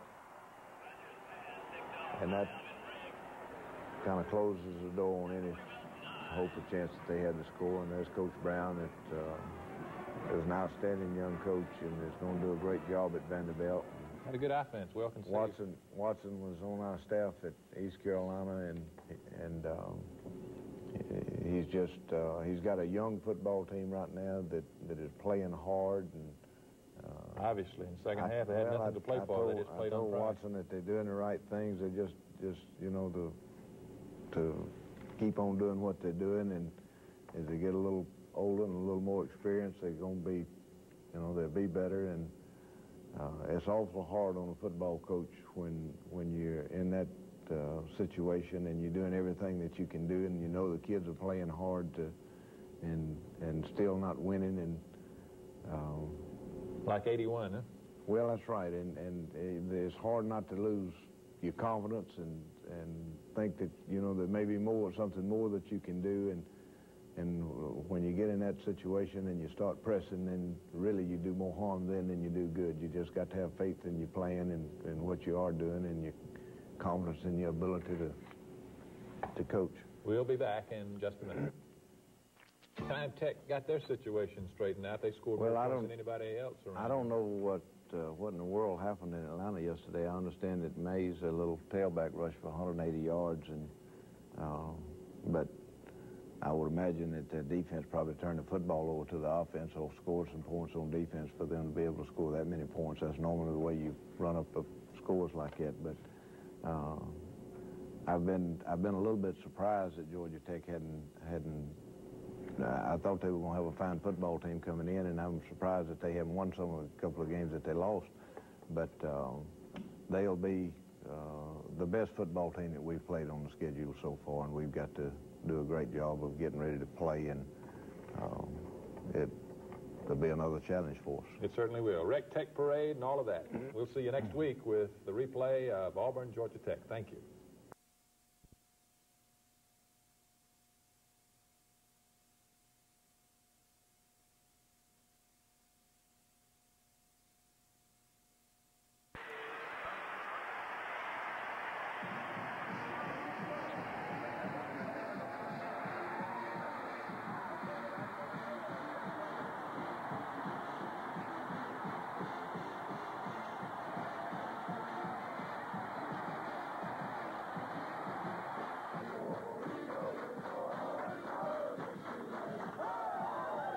Offense, no turnovers? No turnovers? Defense got a couple in the second half, I know. And we got some folks hurt today. We got to close ranks, get a little closer, gain some strength from each other now. And you know what we got facing us in Starkville next Saturday.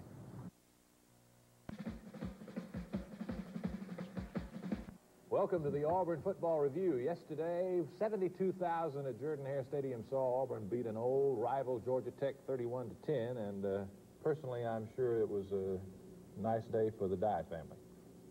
Well, it was a beautiful day for football, first of all, Phil, and you know, to get to the campus on Saturday morning and see the campus and the folks out cooking breakfast and lunch and the kids running everywhere, and it's just a football game at Auburn is an event. I mean, it's a lot more than just a game, I can assure you. But I'm surprised you were in condition to notice things like that on Saturday morning. Well, you can't help but notice it, and I think everybody that comes to Auburn on Saturday notices it. And of course, the football game was kind of icing on the cake, and I thought again we played extremely well the first half. In the second half we didn't execute quite as well, and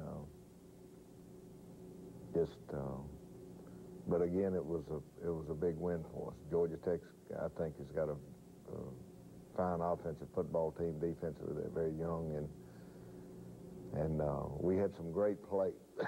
A lot of great plays. Great plays and individual effort, and of course it was a team win. Everybody contributed, and the kicking game stood up, and the defense stood up, and the offense scored the points, and it was Jeff Berger, I thought, had his finest game in the first half, and Lawyer Tillman came up with a couple of great catches, and Brent Fullwood probably was never better than he was running the football yesterday. You're right, particularly when you needed to have that lift in the third quarter. Well, he gave it to us.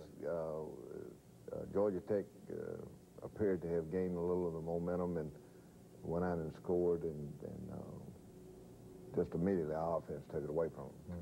Okay, let's go in the dressing room now and talk to some of those guys who had big plays yesterday.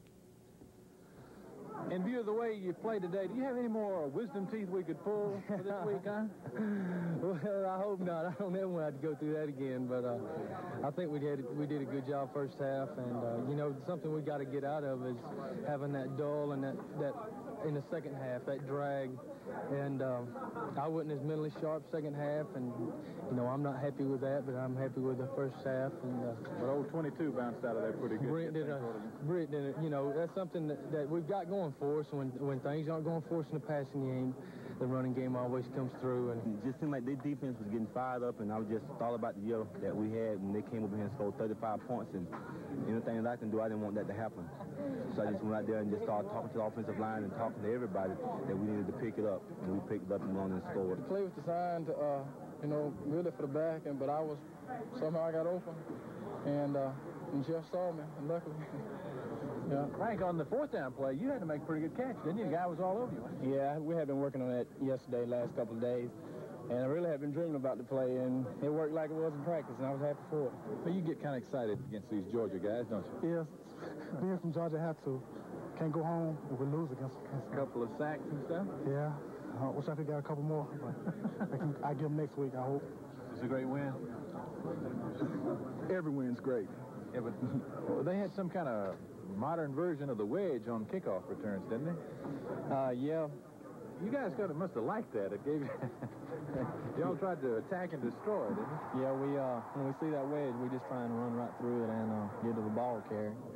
So, and you had a big one today, huh? Yeah, I had a pretty good lick on that. You going to enjoy watching film Sunday? Yeah, it'll be worth it this Sunday to watch it. Okay. You may have lost one of your best guys. What's going to happen there? I don't know, you know. It's hard playing without Tommy, you know, because he does a lot of things for all of us, you know, not just making the plays that he makes, but just being the kind of person he is. And it's really a blow. You know, like I told another guy, you know, we got to all come together and everybody has to play that much better, you know, to compensate for Tom being gone. You get a little excited when you go up against the Outland Trophy candidate, don't you? Yeah, like I was telling him, it's great to go up against a better player because that lets me get better on down the road. How'd you play him? How'd you try to play him? Well, I tried to, you know, I tried to use my quickness. I didn't think he was that quick off the ball, and I just wanted to use my quickness to get off his block and make the play. You were pretty good. You had some play. Yes, I sure did. Sometimes he got me.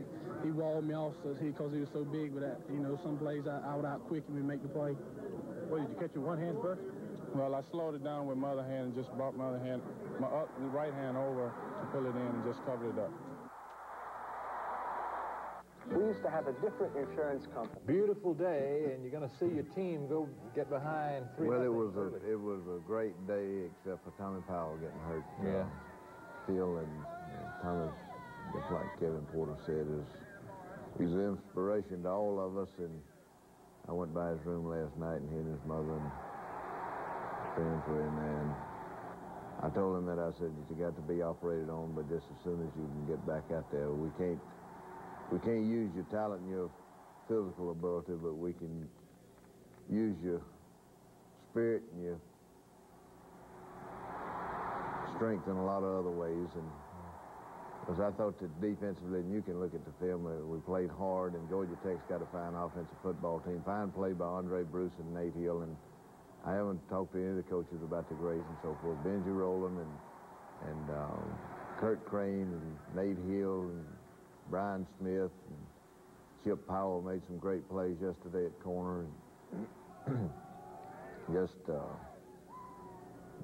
you can't really single out his first play of the game. Fine block by Tommy A.G. and Jim Thompson. And it's the first time this year Auburn's been behind.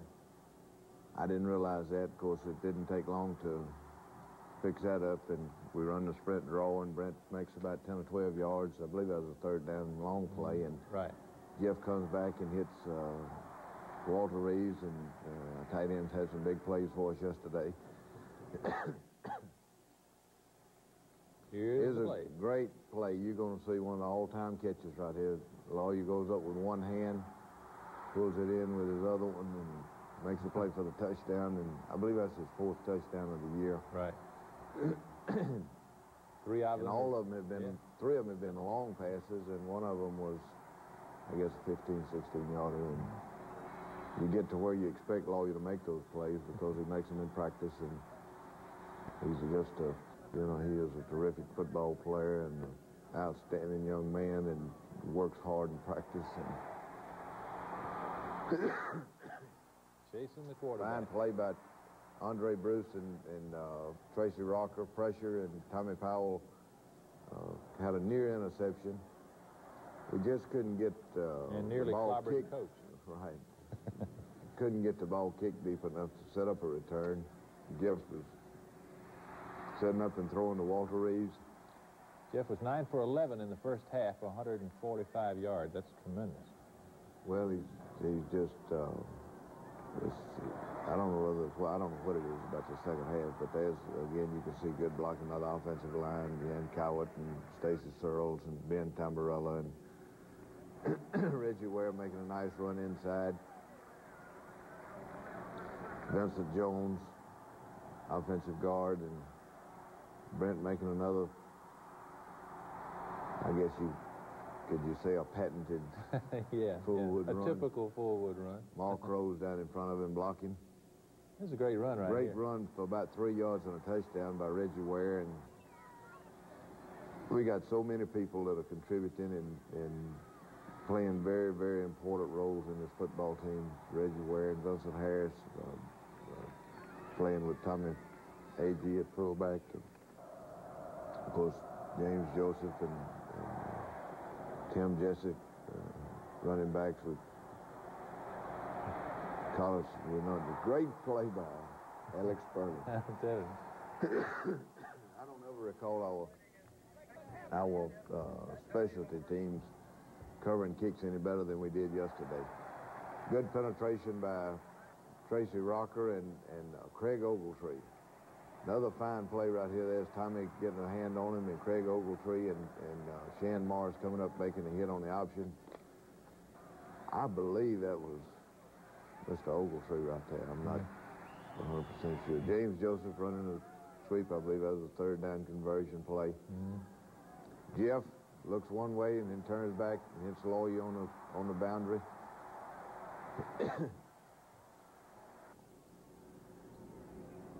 Driving for the field goal here. Here again, he hits Duke Donaldson. I'd say that yesterday the only fault that I could find with a football team in the first half was the penalties. You know, we've had 3 or 4 critical penalties in possession now. Fine play by Nate Hill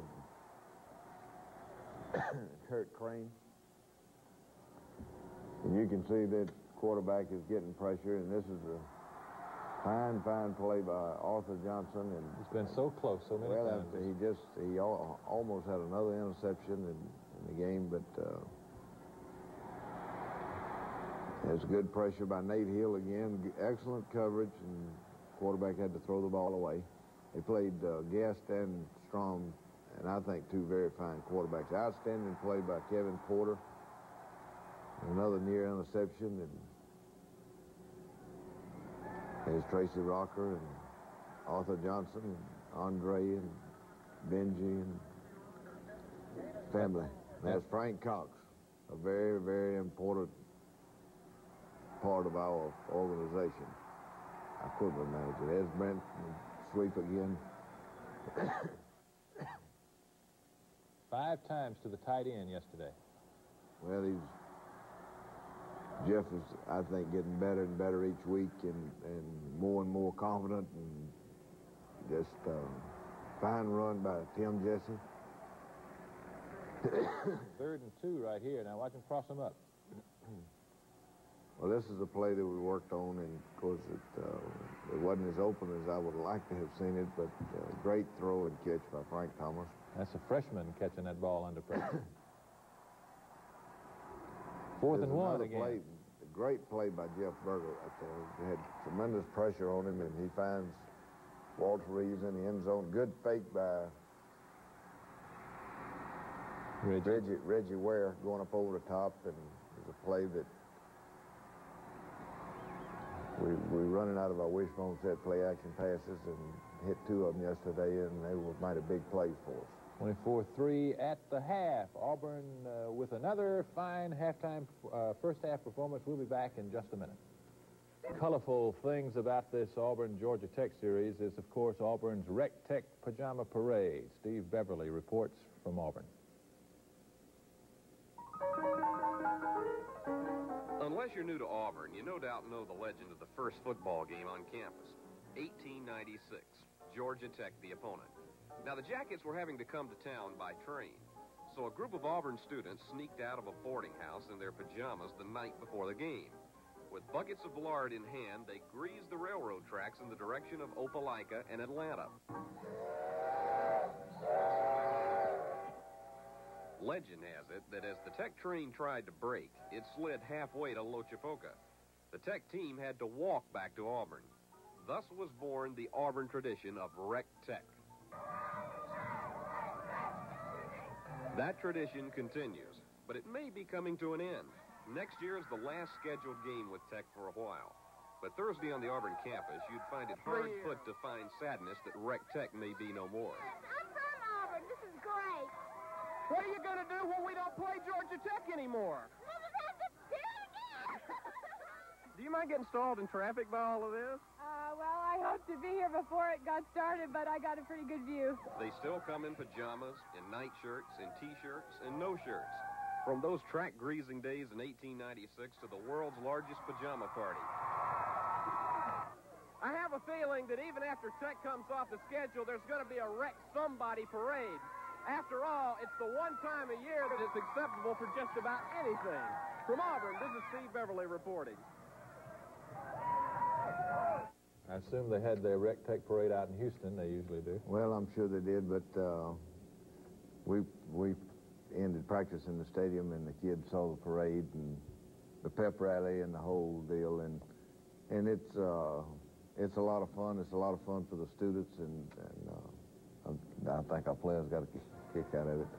Boy, this was a halftime show here too. I tell you, our band can put on a halftime show, and they our students and fans, it's unbelievable at how much they mean to the football team on the field when they got that game face on and they're doing that thing in the stands. It really makes a difference on the field. Yes, it does. Yes, it does. Such a pretty day. 72 Some degrees. pretty girls there, too. You're right. Ms. A.G. All right. Here we go, midway of the third now when Tech gets their drive going. That's a sack and Craig Ogletree and Ron Stallworth. Fine execution on the part and a great effort on the part of Chip Powell to run this guy down right here. But Tech gets this one in.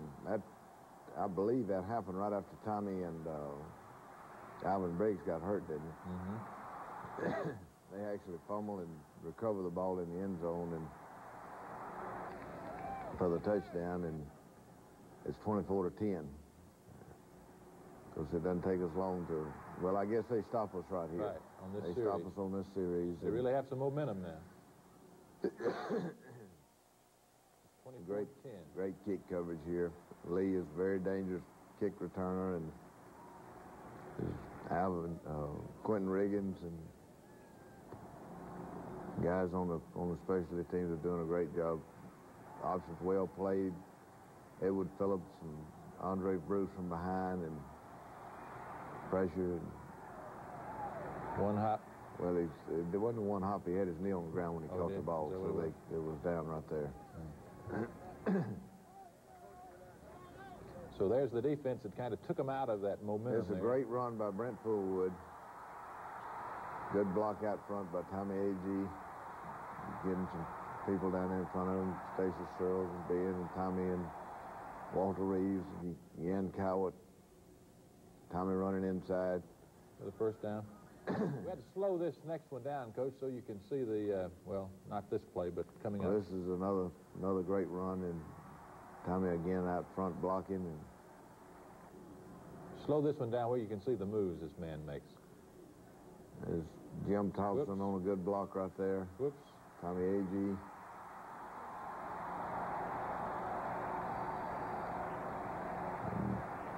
Like I said, Brett might have had one of his finest days yesterday running football.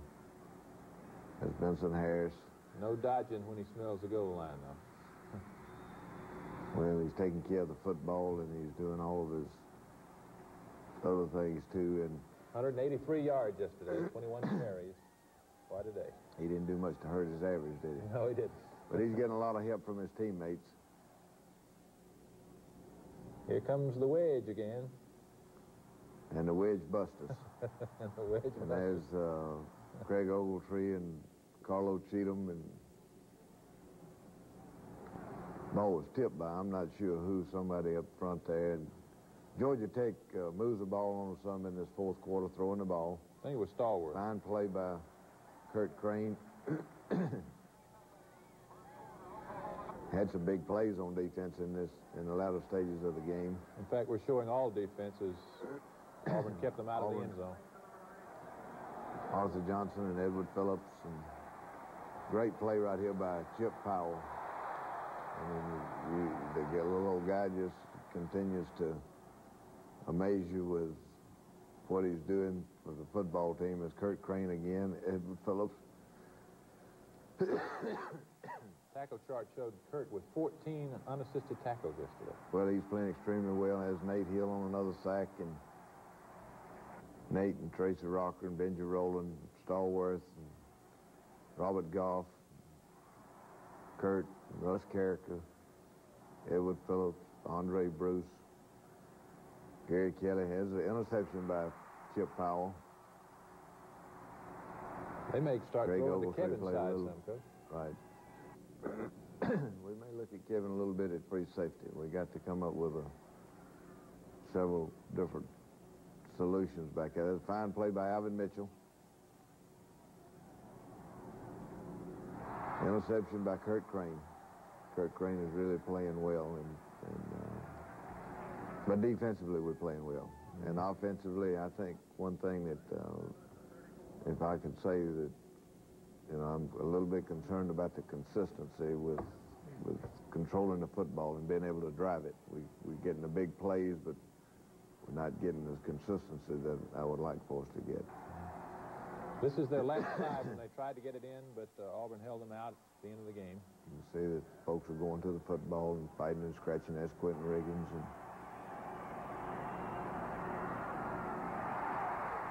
And that's the game. 31-10. Auburn wins, I believe, for the 7th or 8th since '78.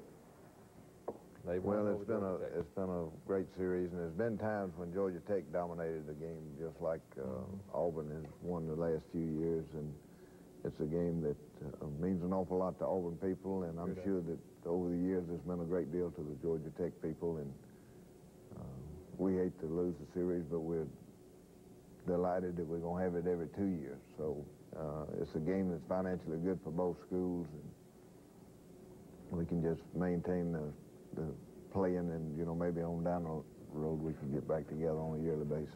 Let's hope so. We'll be back in just 1 minute.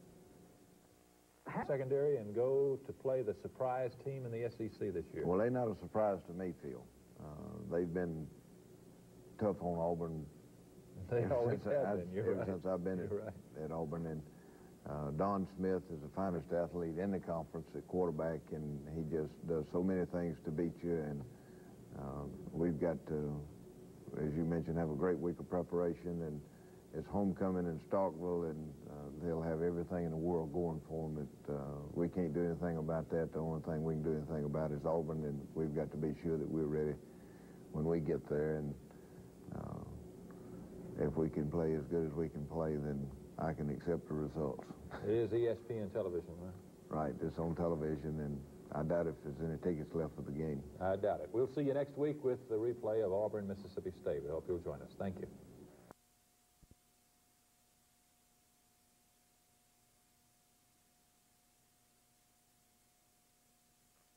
For joining us.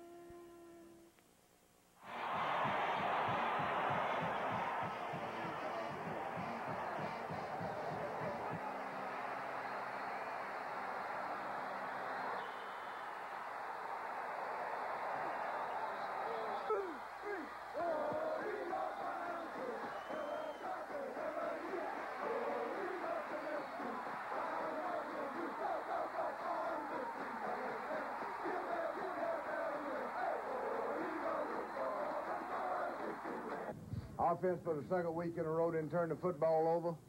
Defense, I don't know how many you got, 4 or 5 or whatever it was. The kicking game was solid, offensively, defensively. It's got to be our finest football game of the year. Now look, we're not there. We're still getting better.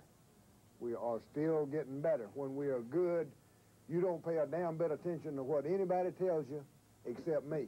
And I'll tell you when you're good. And until then, we're going to keep working to get better. Welcome to the Auburn Football Review. Scott Field, Starkville, Mississippi was a nice place to be last night. The Auburn Tigers won 35-6. Well, yes, if you're from Auburn. That's understood. It was pretty a night for football as you could ever believe, considering the weather going up to the game. But Phil, I never dreamed that the game would turn out like it did, and it was. I think it had to be our finest game of the year. No turnovers on offense. I am so proud of our coaching staff and our players and the way they prepared themselves to go to Starkville and play the football game.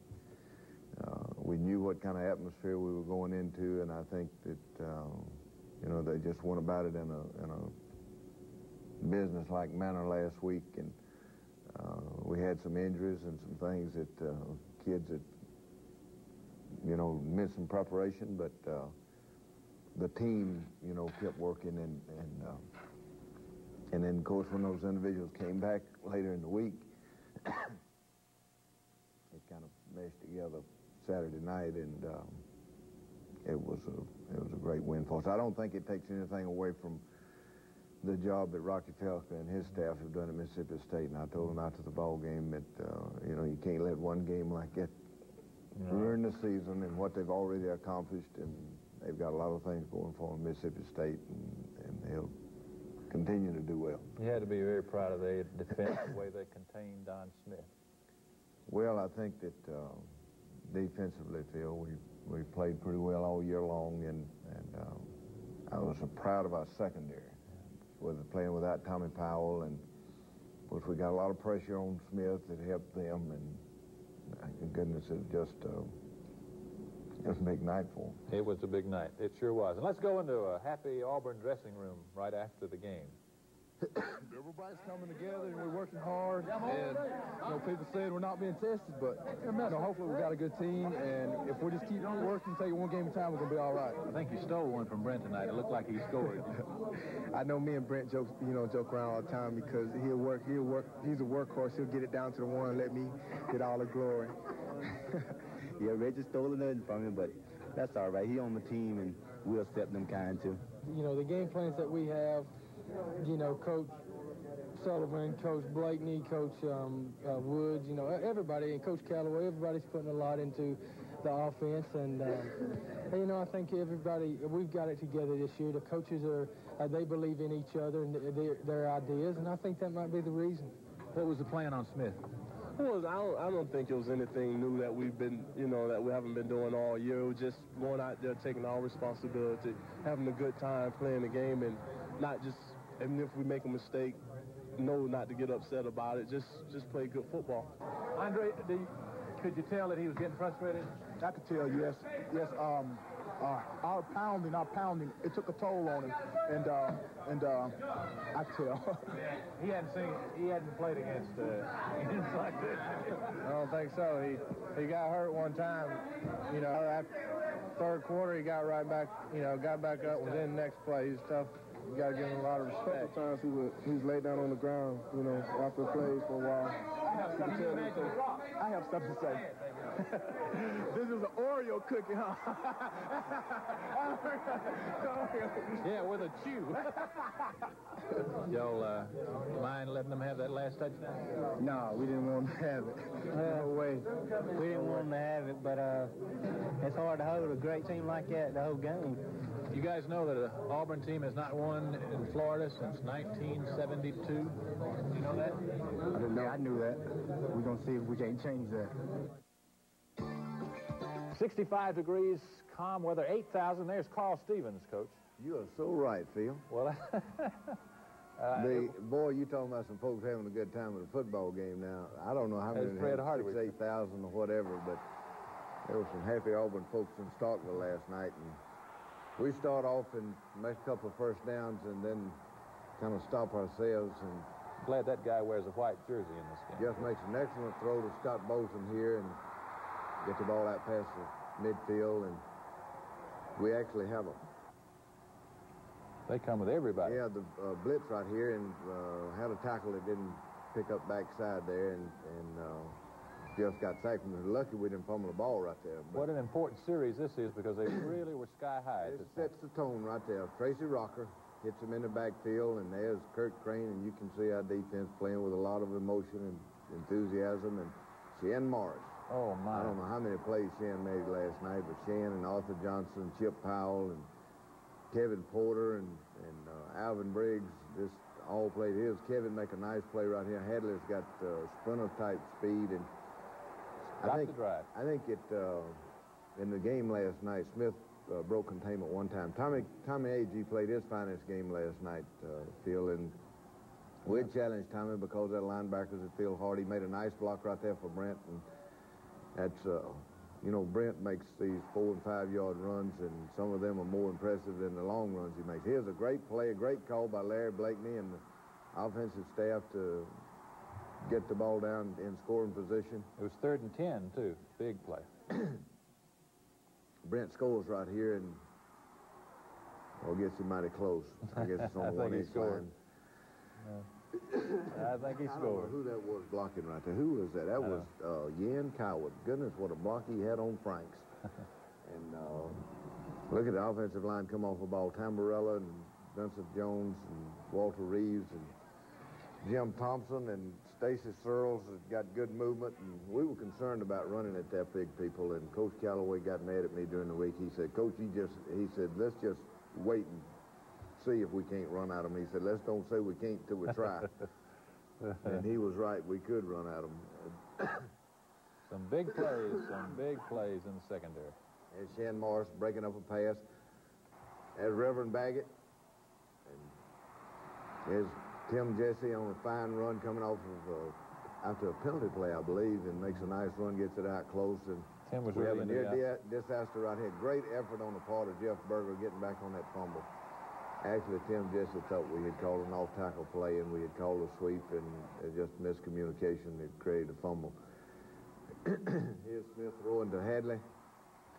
They gained some yardage throwing the football last night, and we're going to give up some yardage throwing. Fine play by, goodness, watch this lick right here.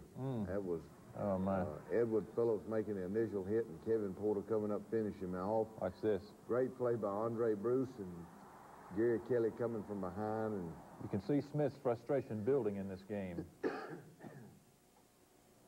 You just can't operate. Alex Sperling, fair catching the ball at the 12-yard line, and this is a great play right here. Good blocks. Walter Reeves, Stacy Searles. Britt breaks a couple of tackles and then outruns him to the goal line. Longest run at Auburn in, what, 50 years?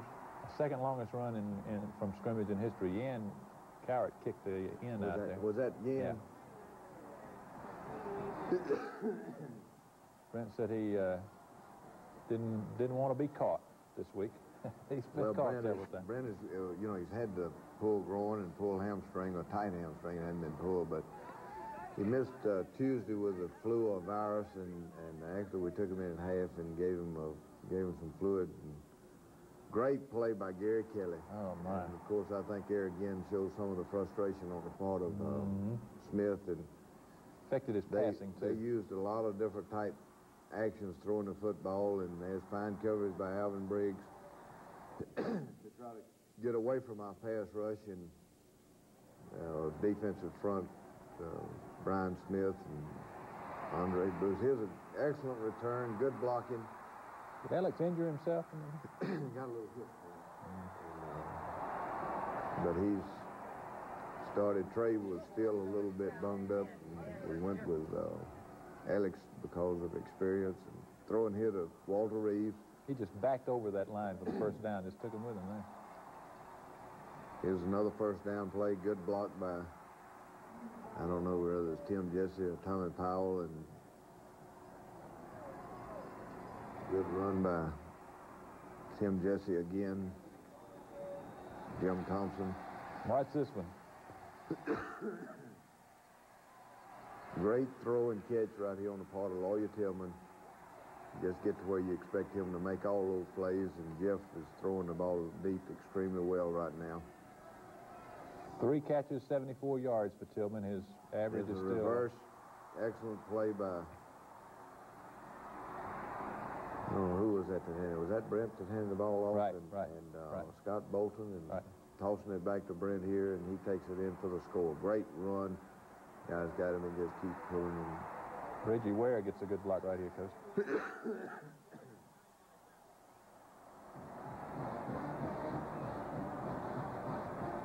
And he makes it. I tell you, you know, the thing, all running backs are different. And there's something about Brent that every muscle fiber that he has goes into running. Great interception on the part of Chip Powell, and that guy right there is playing in the second level, I can assure you. You got folks down there that's trying to get a little sudden change and going from offense to defense and hit him out of bounds and put another 15 yards on it. Here's another great catch by Lawyer.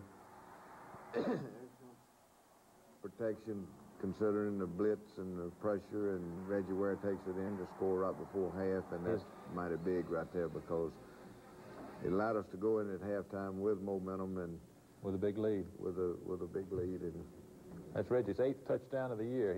He's the scoring machine for Auburn. We'll be back in just a minute. Special university feature on the program this week. Steve Beverly has a look at the great Auburn marching band.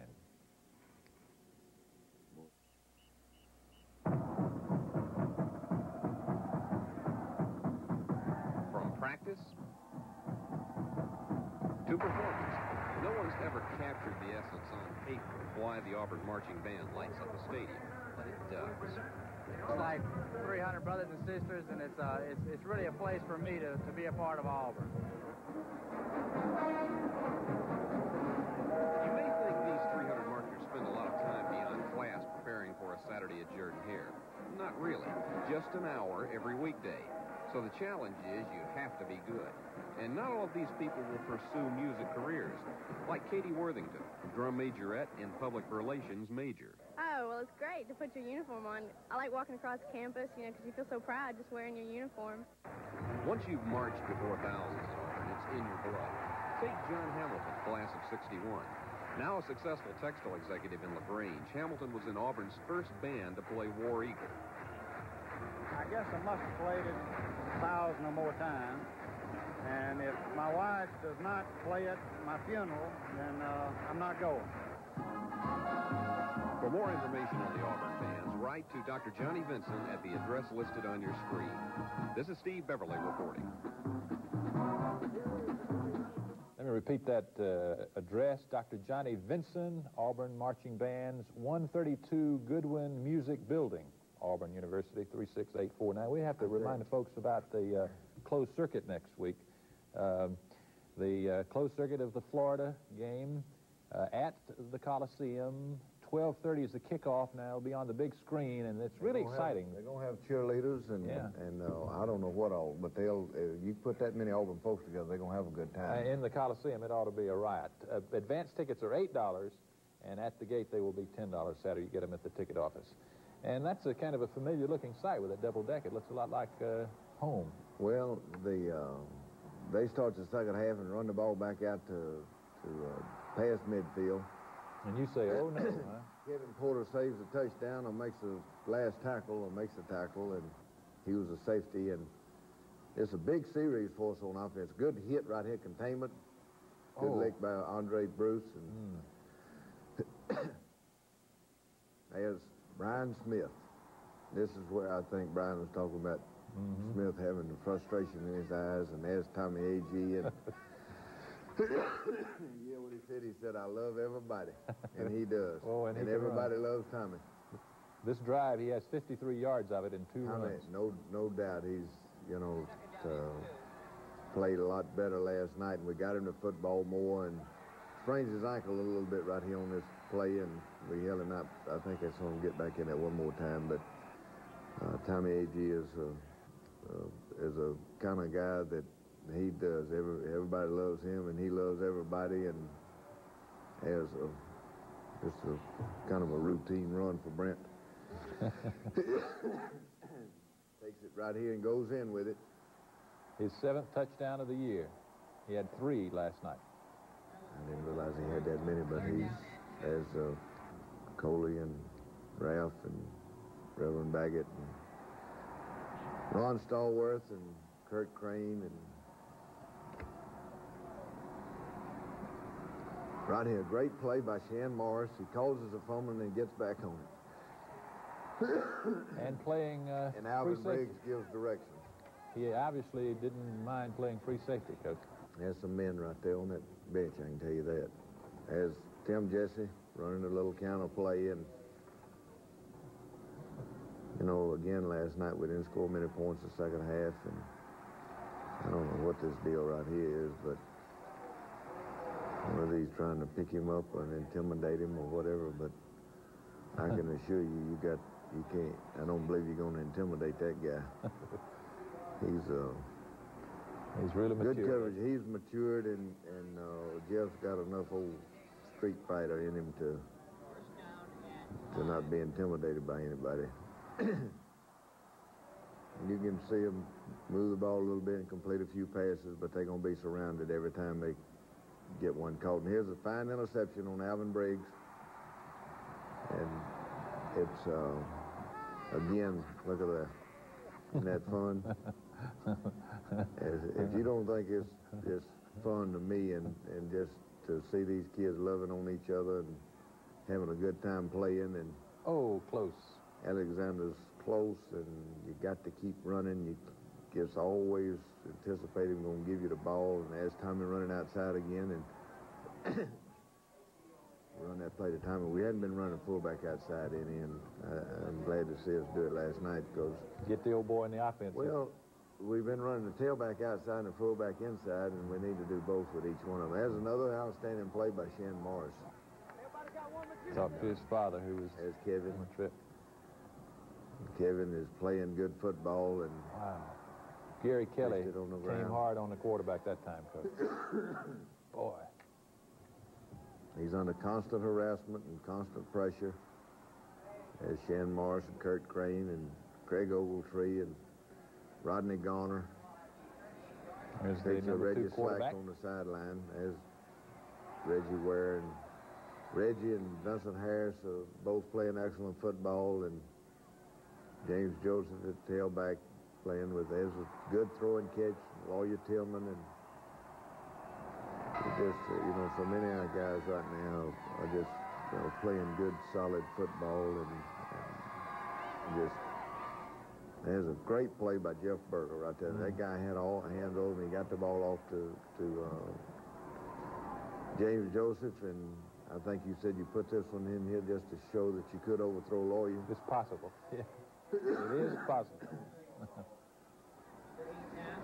Missed 2 field goals last night, and I guess that's probably the only fault. And of course, that's a deal there where you can see them, the band and the fans, and there's Arthur Johnson and all 4 guys in the second. He catches the ball, and they all surround him. He completed about 150 yards worth of passes, but his rushing was minus 18. There's a great play right there by Edward Phillips, and Benji Rowland got his hand in there and caused a fumble. And Robert Goff playing well in that nose guard for some. And Porter got Tim Jesse and running behind Lee Mark Sellers, and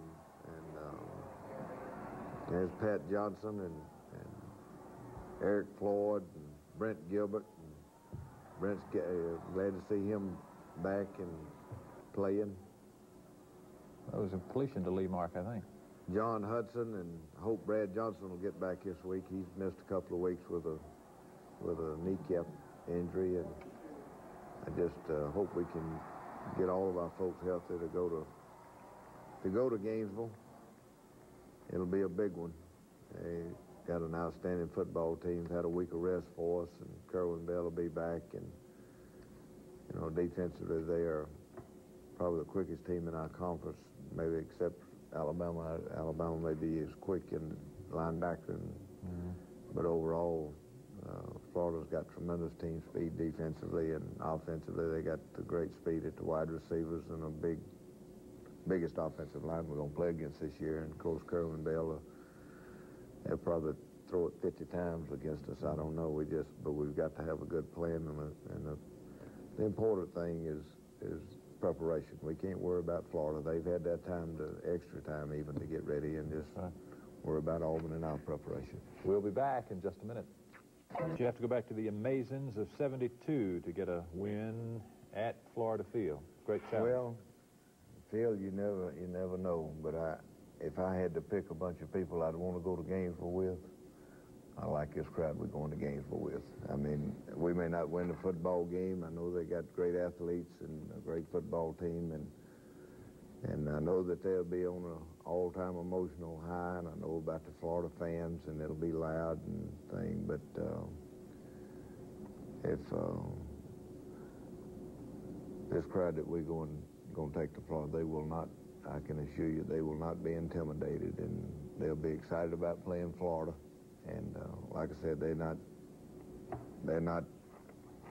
we're not at the point to where we think we're unbeatable, but kids are working hard. We're getting great leadership, and they're playing together, and they're showing all of the right signs. Get your tickets to the closed circuit this week at the Auburn ticket office. We'll see you next Sunday with the replay of Auburn, Florida. Thank you.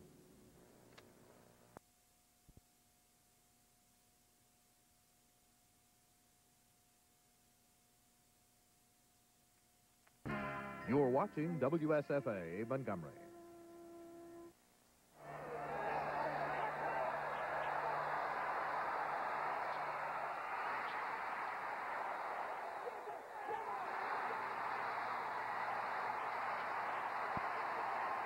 Who wants to lead the singing tonight? Huh? You go.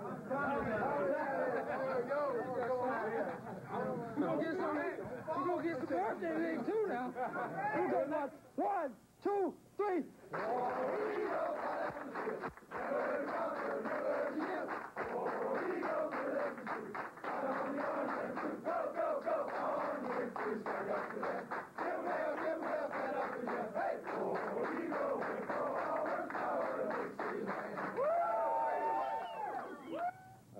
We got to do a few things tonight that we needed to do as far as throwing the football. Again, it was a big win for us, a mighty important week for us. I don't think that I saw anything out there tonight that would indicate to me that you're ready to throw the towel in on these next two. Welcome to the Auburn Football Review. Jordan-Hare Stadium homecoming yesterday, where the Tigers thrashed Cincinnati 52-7. It was one of those complete games you've been hoping for, Coach. Well, it was, Phil. And this is a great show. People are going to enjoy it because we got so many shots of the kids in the dressing room, on the sideline, on the field, and just looking at it, and you can sense a feeling that this football team has for each other. And I tell all the mamas and daddies that they got a sweet bunch of children, and they worked hard, and I mean, this is a special football team, Phil. We don't know what the final analysis is going to be, but I feel good about them as people, and that's the bottom line, and that's the thing that's going to sustain them from now on. But the Cincinnati game was a big game for us, and big week for us coming back from, the Florida game, and we worked mighty hard all week long to just try to get closer together as a team and be sure that we were ready to play Cincinnati. I thought it was important for us to play well, even though, we felt like going in the game that we were going to win the football game, but I didn't just want to win it. I wanted us to play well and do some of the things that it's going to take in the next couple of ball games to be good enough to win, and I think we got those things done. I think so. Let's go in the dressing room now and talk to some of those happy Tigers. take them one at a time. The next week we got the Bulldogs, so we'll have a hard week of practice and prepare ourselves like we do every week, and look forward to them coming here. Scared us for a minute. What happened? Well, it seemed like on a pass rush, I got hit in the head somehow. I don't know who hit me or something. Just got hit up right here. And next thing I know, Coach Walters out there asking me was I all right. Many penalties today, Andre. What was yours for? I think it was for hitting too hard. Well, Kevin Porter has not intercepted a ball all year. Every other defensive back on the whole team had intercepted a ball, and his coach had told him that everybody's got one but you, Porter, and finally you got one. But it was a special one, wasn't it? It was. You know, it's been kind of frustrating. I had to keep my head up all year for the rest of the guys because everybody around me has been playing so well. And it's just been a thing that I've had to deal with, but, you know, it finally happened today. And then you took it back for a touchdown, which nobody else had. That's true. Chip had one, took back for a touchdown, but they called his back. Yeah, how about that, Chip? Oh, like these other ones, I'm just running. I don't know how I got in. I don't know what happened. Just a lot of good blocking, I reckon. And how about yours there, guy? You kind of did yours in a crowd, didn't you? Yeah. I don't know. I kind of had my eyes closed, and I just reached up for the ball. Oh, is that right? Yeah. I don't believe that. You believe that? He don't even believe that. Then the one in the end zone was almost a touchdown. Yeah. That corner, he didn't drop as quick as I thought he was. Then he just went. And then somebody failed to pick up the linebacker one time. Oh, yeah, right. They blitzed, and I should have checked out of it, but... Oh, you sensed they were going to blitz? Yeah. Yes. Well, it's a learning process, isn't it? Yeah. And that opening drive in the third quarter was very, very good for you all. Yes, it was. We went out there and we scored the first two times we had, and then we got a little sluggish there, but we came back around. Yeah. Hey, who's this guy here? Does he play for you? I don't know. He's a new one. I think he's cooking the barbecue tonight. Don't go. Don't go. How'd the leg feel today? It felt all right. I had a little soreness there when I was trying to cut and go on, but I was just glad to get in and run what little they let me run, you know. Just try to get back used to running the football again. Talk to me about your budding career as a quarterback. I think I'm going to get fired. You don't think you're cut out to be a quarterback? Nah, but if they need me to throw it again, I'll be more than happy to throw it. Got to do a lot of pass blocking today. How'd it go? Oh, it went pretty good as far as I can tell. We'll tell more on the film as we see the film. You all want to reestablish the passing game this week? Definitely, and Cincinnati brought a lot of twist, and, you know, it was a challenge to us to pick up the twist and recognize the things we were doing, but we definitely want to reestablish our passing game. This game seemed like it lasted about 3 days. Oh, it really did. Offense got out there, kept it a long time, and kept the defense out of the field, and plus with TV timeouts and all that, kept the game long. Did you break a sweat? Yeah, I played pretty good, I thought. Auto insurance. Hey, Harry, how do you like my new car? Hey, you must have called and compared. Nearly 1 out of 3 vehicles in Alabama are insured by Farm Bureau. Nice going, Mr. Schmeely. Farm Bureau Auto Insurance. Hey, you want to see my new bumper sticker? Call and compare. A warm day at Jordan-Hare Stadium for homecoming. ABC television on hand. A lot of old grads. It was a beautiful day. It was warm, but that doesn't bother us. As our seniors that were captains for homecoming, it's just outstanding group of men.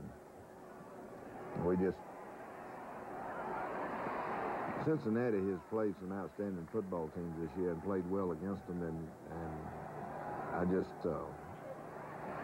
wasn't concerned that they had better people than we did, but they played awful well against some good folks, and I think that our players were excited about the game and playing the game. I think we start right here, and we of course obviously wanted to throw the football, and Jeff hits Lawyer Tillman across the middle for a big game. Tim just had started the game. Brent had missed 3 days of work last week, and Tim played well, and I think all our running backs played well in the ball game, and it looked like that the offensive line did some good things. There's a misdirection counter play, and James Joseph makes about a 7, 8 yard run. We take this one right on down the field and score. Tim makes a nice run right here on the sweep. I tell you, it was a hard-hitting football game, Phil. Cincinnati will hit you, and, of course, that kid's played hard, and Tommy takes it in for the touchdown. Good to see him score. Right, and we take that person right down the field and score after our defense has stopped them in 3 downs, and we off to a 7-0 lead. And 2 leaders right there.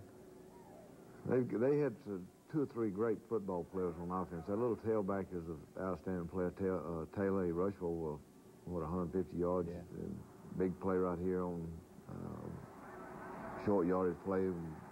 I'm not sure who calls that fumble. Kurt Crane and Ron Stallworth and Alvin Briggs came up with the fumble, and Brent goes in at tailback on the second series, and he makes a nice run on first down, comes back in second and short here, and throws a halfback pass to Lawyer Tillman for a touchdown. And his 5th catch of the year like that. Lawyer proved that he was human yesterday. He dropped a couple of passes. Of course, he made this couple of great catches just like this. And his 5th TD reception Coach of the year. Casey, as Lawyer, and Coach Casey talking to Brent on the sideline about, now, I'm ashamed to admit it, Phil, but we only had 10 men on the field on this play right here. Our backside end is responsible for that cutback lane. Somehow didn't get out there on the field in the change of possessions. But watch them hold him here. We do stop them. They get the ball down to the 20-yard line and got a couple of big plays. And 3rd and 6 Rocker here. And Tracy Rocker, big play. Actually caused a fumble there, but that guy got back on it, and they end up missing a field goal. We come back on offense, throw the quick screen to Alexander Wright. Good blocking out front. Great block by Stacy Searles. Pick up, I guess, 11 yards on the play, and we're trying to mix up the running game, throwing out to Vincent Harris, and good block out in front by Scott Bolton. And we played everybody in the game yesterday that works to play each week, and that was a post route to Lawyer, and the safety got back in there and made the interception. And fine play by Smokey Hodge, and it's good to get Smokey back, Gary Kelly there, and Robert Goff. And you're going to see this guy. He's the slipperest guy I believe I've ever seen. He really has a sense of when to avoid the tackler. Interception by Chip Powell. Good blocking. Right here, great blocking. I'm not sure who made that block on the goal line right there. I don't know, Coach. Arthur Johnson. It was called back, though. Shan Morris, and the touchdown was called back for a clip. I never saw the clip. Brent breaks 2 or 3 tackles and picks up 11 or 12 yards. And we're in the 2nd quarter now. Same drive. Get it down, and Cincinnati stops us, and we miss a field goal, and it's 14 to nothing. As the basketball team, I guess they had a scrimmage yesterday, and I think we'll have an exciting basketball team again this year. They'll be in Montgomery on Monday at AUM at 7:30. Fine play by Alvin Mitchell and Craig Ogletree, and they run the draw, and we get the turnover right here, and Russ Carricker calls a fumble, and I thought it was Arthur. Arthur calls a fumble. I saw a 40. I couldn't, because it might have been Arthur Johnson, and it has Robert Goff and Russ Carricker and Brian Smith and Smokey and everybody trying to get a piece of it. As Brian Smith getting a big old paw up in the way, it's kind of hard to throw over Brian. He's 6'6". Here they come. There's Robert. Great effort. Andre on the sack. And Smokey gets in there and helps out a little. And I don't know why this guy pulled the ball down and ran, but maybe he thought Kevin was going to. And that was kind of a high tackle there, but he didn't get the face mask. There's Mr. and Ms. Ware sitting up there in the stands. And Robert Goff's long, strong arm. Throwing to Scott Bolton. Get it down to the 7-yard line, and James Joseph takes it in. on the sweep, and puts that ball down on the good blocking marker. by offensive line Walter Reeves, and got his guy back in the end zone, and Stacy Searles, and there's James, and kids playing and having a good time. 21-0 now. There's a great play by Chip Powell, and that's the way pass defense ought to be played. Looked like he got too many men on the field. Excellent play. Look, I believe was that Kevin Porter? And that's some more Bombers, and I believe that was Lawyer Tillman's family. As throwing to Vincent Harris, and he's got 5 balls this year. This is a great catch right here. I believe that might be the best catch we've had all year long. And I know Lawyer's made some great ones, but Scott Bolton must have been 6 feet in the air and came down with that thing and got a foot down before going out of bounds. Come on, say hi to Mom. There's Coach Casey and Brent. I'd like to hear that conversation now. Oh, me. Brian Smith. Brian had some big plays in the game yesterday and comes right back with another one here and on a screen pass. And Brian is getting better each week. And we had to fight through blockers to make that play. Here's a great interception here on the part of Alvin Briggs.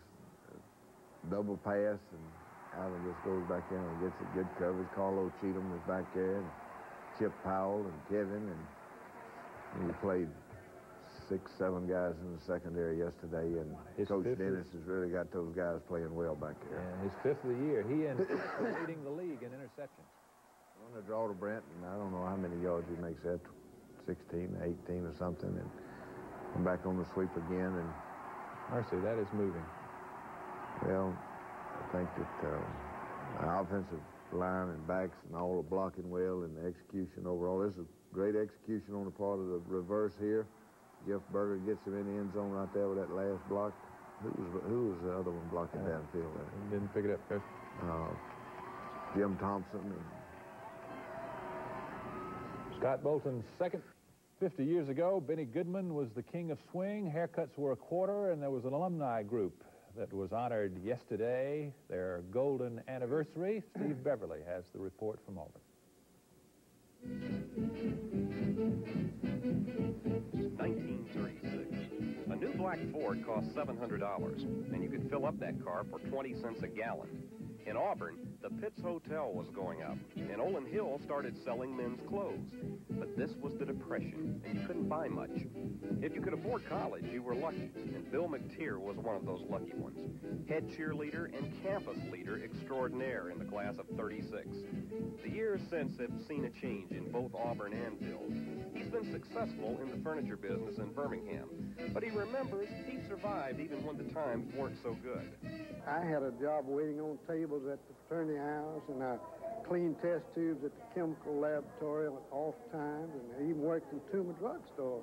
And I was able to come out pretty good, but Jane Slack reigned over homecoming as queen in 1936, and the tradition has continued this year with the crowning of Shelley Murphy, a sophomore from Clearwater, Florida, at Saturday's game.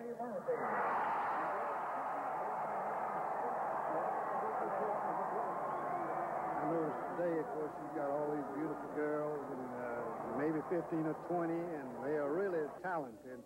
We had much less talent than they do today, I'm sure of that. Not bad for a guy who can still fit into his old A-Club sweater. From Auburn, this is Steve Beverly reporting. More than A, our junior, senior year. Another group was special there yesterday. The Bacardi Bowl team, the team of 36, went to the first. Is that right? Well, you know, Whipple Lee, a lot of Auburn people know Whipple Lee lives in Newnan, Georgia. Has seen he might be the only man alive that's seen every Auburn Bowl game. He was there. He was a cheerleader. There. I don't know if he was a cheerleader then. He was. Yes, he was.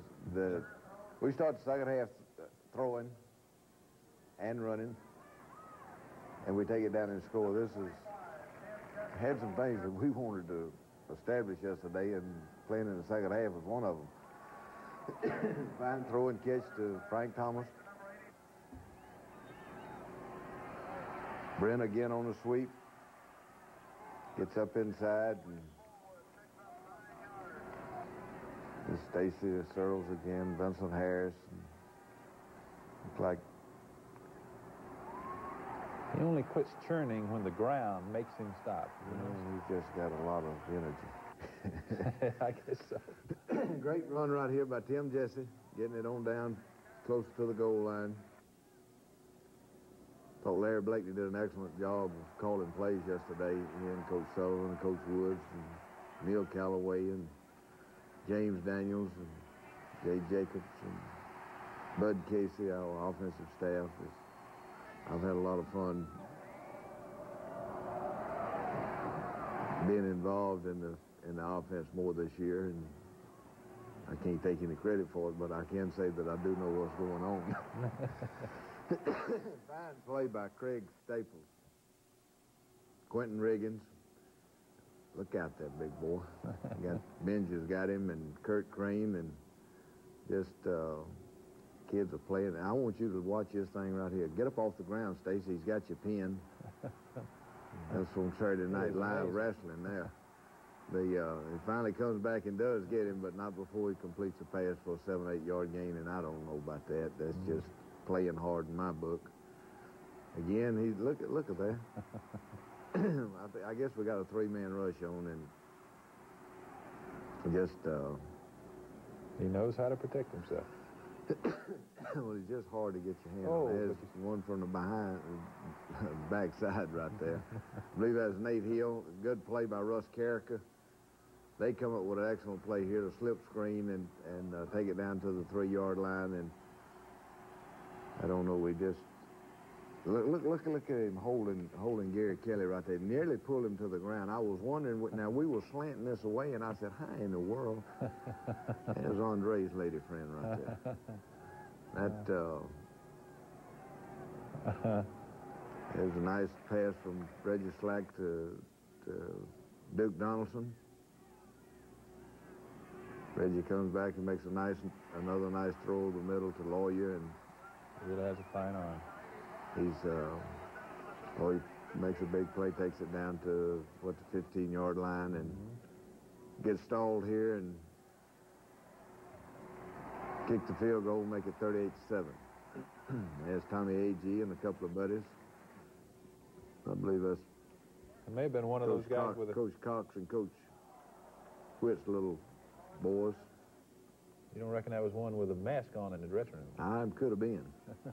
He is back there, Kurt Crane, and causes the fumble, and Andre comes up with it. And there's the offensive line. They kind of laid back right now, aren't they? Right. And Brent, I didn't see much of that 95 yesterday. He played. He was a great player coming in. He was a good block by Vincent Jones. And look at this. Mercy.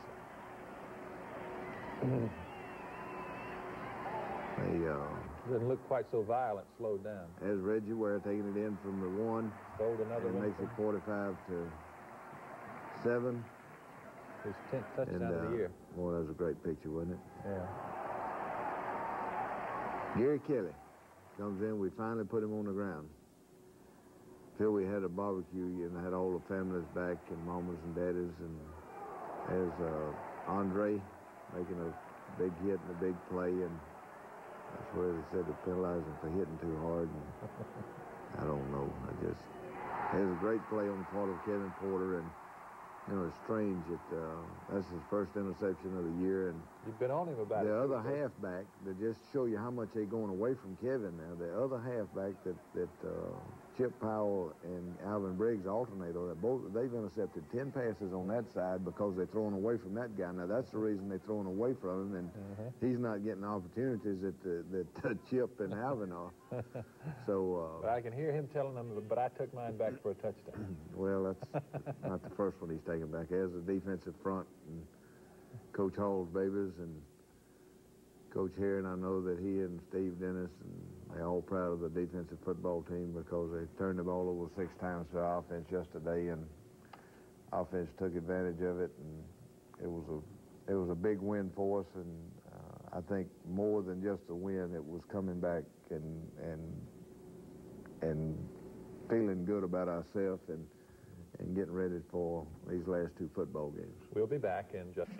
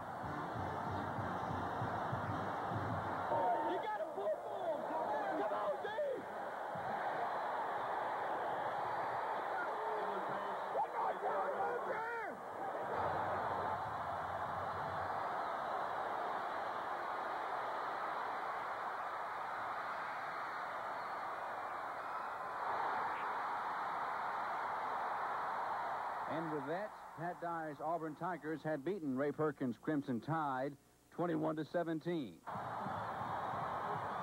It was Perkins who went first to face the gathered media in the post-game locker room after his second loss to Auburn. All the Auburn fans out there, congratulations to you too. I know I'm going to hear a lot of War Eagles over the next 364 days. I'll just swallow it, go along. That's the way it is. That's the way it's supposed to be. But it was Dye who took the stand as the victorious coach at Legion Field and took the opportunity to air things out. I really hesitate to even say anything about the fact that the comment that Ray made that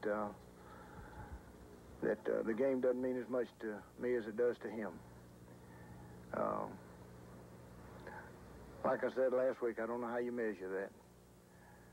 But I'd find it awful hard to believe that game out there tonight meant more to him than it did to me. And I'd find it awful hard to believe that he loves his players as more than I love mine and care for them. Both teams are headed for bowl games. Auburn plays in the Citrus Bowl New Year's Day against Southern Cal, while the Tide will spend the Christmas holiday in El Paso, Texas. The Washington Huskies come in with a record of 8-2-1. Troy State Trojans. Yesterday's Iron Bowl, everything pointed to yet another Auburn-Alabama showdown that would be settled in the final minute of the game. In the first half, the Tigers missed on 2 scoring opportunities inside Alabama's 20-yard line. But that was balanced out when the Crimson Tide also failed to produce precious points in the second half, deep in Tiger territory. The first half featured the brilliant running of Bama's Bobby Humphrey and Auburn's Brent Fullwood.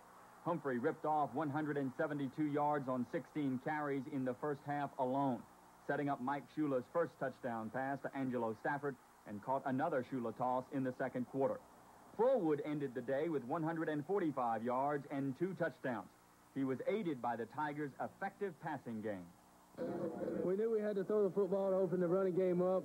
At times, throwing the football was the only thing that we had going for us, and everybody did a good job. I didn't get pressure but a couple of times. I made some mistakes. I threw it up a couple of times. And I don't know how many yards Fullwood had, but he had some great runs. He hit a crease on us several times, and we felt like that was a big key in the game. And I felt like from an offensive standpoint, we couldn't make any mistakes, and we had to be able to run the football. Which there again, I don't know how effective we were overall, but I think we ran it pretty good at times in spots. Many football games are decided in the first 5 minutes of the second half. Auburn, down 14-7 at the half, promptly came out on their first 2 possessions of the third quarter and threw an interception and then fumbled the ball. But the Tide could only manage 3 points, their only points of the second half. If you'd have told me we were going to turn it over 4 times and they were going to turn it over once, I'd say there's no way we could win the football game. But sometimes those things happen. A black cloud that seemed to hover over the Tigers through 2.5 quarters broke in the third when Bama linebacker Wayne Davis was called for a late hit on this screen pass to Tim Jesse. The penalty gave Auburn a big first down, which later turned into a 26-yard touchdown run by Fullwood. Now, we've got a rule in the SEC. It's called ethics rule that we won't talk about officiating. It's a good thing we got that rule, too. Coach, were you surprised about the call? It saves my life, okay? It really saves my life. Alabama nursed a 10-point lead throughout the third quarter, but Brent Fullwood's early fourth-quarter touchdown run turned this into another down-to-the-wire Iron Bowl barn burner. This 51st Iron Bowl came down to the final 2 minutes and 18 seconds. Auburn was staring at a 4th and 3 at the Bama 49-yard line. If the Tide could hold, they could have iced their third straight win over Auburn. But Jeff Berger connected with senior Trey Gaines for a 9-yard gain, a crucial first down, one of many crucial big plays in this one. Trey actually went, he didn't run the route right. He ran behind the tight end, and I guess he couldn't get underneath him, so he ran behind him, but he still beat his guy. I think he beat Robinson, didn't he? 21. Robinson, I mean, he had good coverage on him, and Jeff threw it the only place he could throw it and get it caught, and Trey caught it. Coach Dye said you probably ran the route wrong, but you got to the right place. Yeah, I didn't, you know, it was supposed to be a pick play, and I ran behind the tight end, or ran over him instead of under him. I felt like he didn't get there quite quick enough. I was probably there quick myself, and, you know, but Jeff still made a good throw, and I was the only one that could have caught it, you know, and, you know, fortunately I did. The Tigers ran it down to the Bama 7. Now, with under a minute to play, Pat Dye and his staff called for a reverse and wanted a timeout to get Scott Bolton in the game to run the play. That's when things got hairy. Coach Dye was calling timeout. I looked over there towards the sideline, and he was jumping up and down, trying to get me to call timeout. But, you know, unfortunately, Jeff had already started the snap count, and I had to just come in there and do our part. Well, we were looking for a way to try to get it in the end zone. And we wasn't doing too good going this way, so I figured if we started this way and came back, we'd get it in. No looking back now. Berger got the snap, and the reverse was going to Tillman. The big guy came around the left end, got key blocks from Agee and Reeves, and found pay dirt. Last year, the hero was Van Tiffen. This year, Lawyer Tillman. We just lined up and tried to execute as well as we could, and they executed better on that play, and as a result, they scored the touchdown. We got guys over there. It's just a matter of the guy does a great job of running, and they have a couple blockers in front of it, and they, you know, make a good run and get it in for the touchdown. It's just a matter of them executing and us not being able to make the play on it, Jimmy. Just that simple. When all the chips was on the table at the fourth quarter and we had to stop them, we stopped them when we got the ball back. And then when we had to take it and drive it, our offense did what they had to do to take it to the length of the field and score and win the ball game. There comes a point in time when you got to trust your quarterback, and the one gamble that we made is we put the game in his hands. And that, to be honest with you, that was what we did. And until the last 32 seconds, you know, it hadn't worked. But the final analysis, it was the right thing to do. We got to go to Orlando. Congratulations. Thank you, Coach. I'll see you. Coach, just a couple more questions. We really need to get down for the shot. I am tired. I bet he is. Over the 2 weeks prior to yesterday's Iron Bowl, the pregame hype was enormous. The majority of the pregame predictions noted the game would again be won in the waning moments. The two coaches agreed. Ray Perkins believes this is the biggest game in the world, while Pat Dye noted his desire to win, but a loss would not crush him. Until after you've lost a big game like the Auburn game today, the biggest. You know, you have a feeling in the dressing room, and I'm sure that they do. If they're not careful, they lose sight of some of the things that they've accomplished during the year, which were pretty doggone good. And I also told them that, not to do that. That would be wrong. I really hesitate to even say anything about the fact that the comment that Ray made that the game doesn't mean as much to me as it does.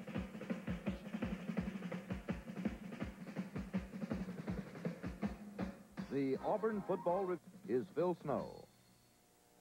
And welcome to the Auburn Football Review. In just another typical Auburn-Alabama game, the Tigers came from behind in the fourth quarter and won 21-17. Typical because the last 5 have been that way, Coach.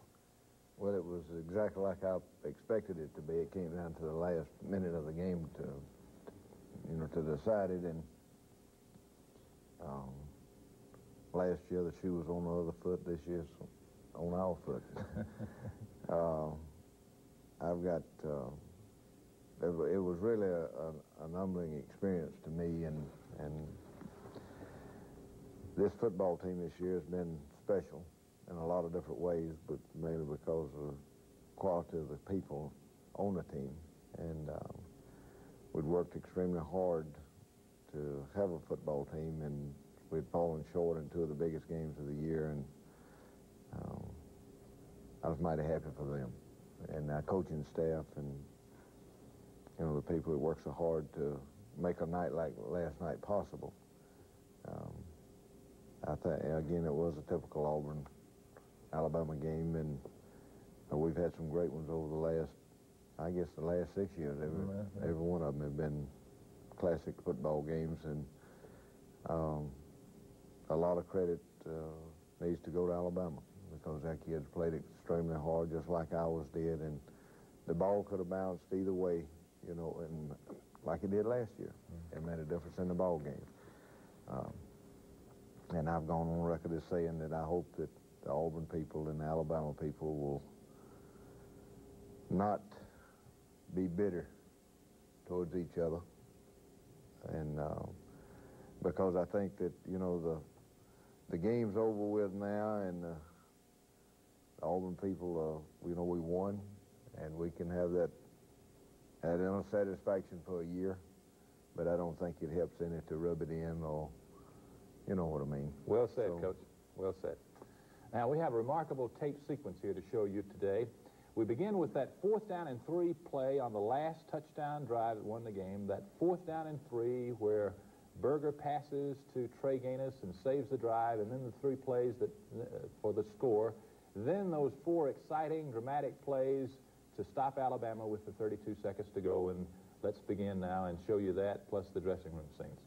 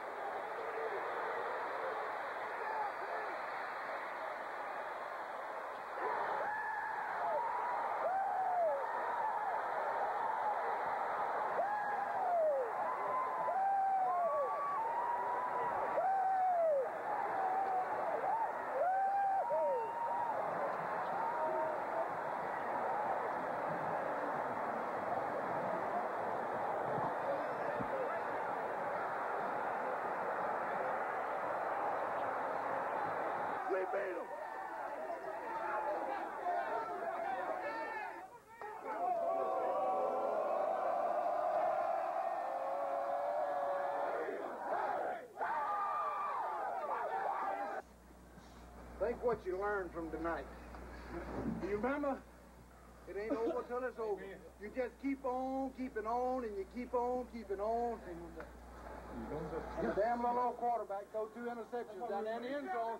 But when it was 4th and 3 and we had it.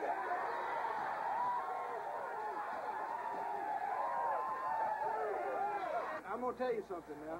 It's going to be awful easy for you to get swallowed up in all of the damn praise and the glory that you're going to get. I'm going to tell you something. And take that and enjoy it. Use it in the right perspective. Praise your teammates and your opponent and whatever. And everybody in here had a part in it. I'm mighty proud of our coaches. Yes, sir.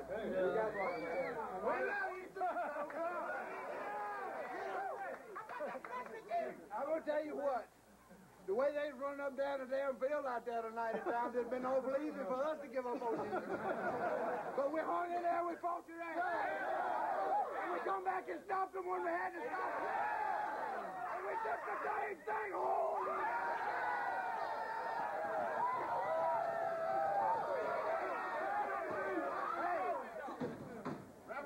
This makes it all worthwhile. Precious moments, Pat Dye. Precious moments. Well, you know, I really just soon those shots of me not been in there because, I mean, it was an emotional game, and it was emotional in the dressing room after the game, and but we've got an awful lot to be thankful for. Feel it's like I said, it's an humbling feeling when you get right there. It's been a tough year in a lot of different ways, but got a lot of people to thank. I can start with Sue and the kids. They've been. Y'all got so excited you went out and got a pizza last night celebrating. Well, I had pre-planned what I was going to do, win, lose, or draw. I told Sue I'm coming home. I'm not going to wallow in the glory and go out and celebrate in Birmingham if we won, and I was not going out if we lost. I was coming home because I had some thinking that I wanted to do myself. And so Sue and I came home to Auburn and flew into the airport and got in our car and drove by Toomer's Corner. All the toilet paper was wet. Went down the street and to Godfather's and got a pizza. All right. And then went home. Well, that's a good time to thank your sponsors. Would like to thank Mike Carter and Godfather's Pizza, Joe Brady and Snapper Moores, Phil Richardson and Goodwin Myrick with Farm Bureau, Willie Moses and Bill Hitchcock with Coca-Cola, and Mr. Bobby Lauder at Colonial Bank. And we deeply appreciate your support and sponsorship. We couldn't have a program without you. We'll be back in just a minute. Do you think anybody stayed away because of the rain? Well, it was a nice day for football. Really, it was cool and a little mist falling, but it wasn't enough to hurt anybody. I want to tell you something. There's a guy right there that knows how to play the game. I'm telling you, he is a great football player. Great effort on the part of Shan Morris out there to save a touchdown. It's Alabama. I think we had stopped Alabama maybe once or twice, and we'd move the ball a little bit, and of course they take this one in. And Bobby's got great leg strength and as fine an eyesight as any running back that I've ever seen. And and of course, Alabama's offensive line is by far the best that we've played against all year long. Bow up down here some, but they score on the third try. I'll tell you, Phil, in times during the game last night, I guess that we played really well defensively. And had some big series where we stopped Alabama, particularly when we had to get the ball back in the fourth quarter. Right. And, of course, there's a guy right there that knows something about running it also. Boy, what a game. He just great run, and I don't know, he's just, he's got the acceleration, he has got the great eyesight also. And you came back and answered on this first drive, which was very important. I think we established the fact that we were going to move the football the first time we had it. And it probably was a signal to Alabama that we were going to throw the football. We had just gone into the game and we were going to throw it and throw it and throw it. And just, we didn't feel like we were a good enough football team just lined up and run it on Alabama. And we felt like that with the kind of athletes they got in the secondary at linebacker, that we were probably going to turn the ball over some and throw interceptions, but there's another, well, that's a touchdown right there, the first play of the second quarter. And 18-yard great run. run and blocking here. Walter Reeves and Tommy A.G. and Jim Fuller, and there's Stacy Dunn and Stacy's Searles, and just there he goes again.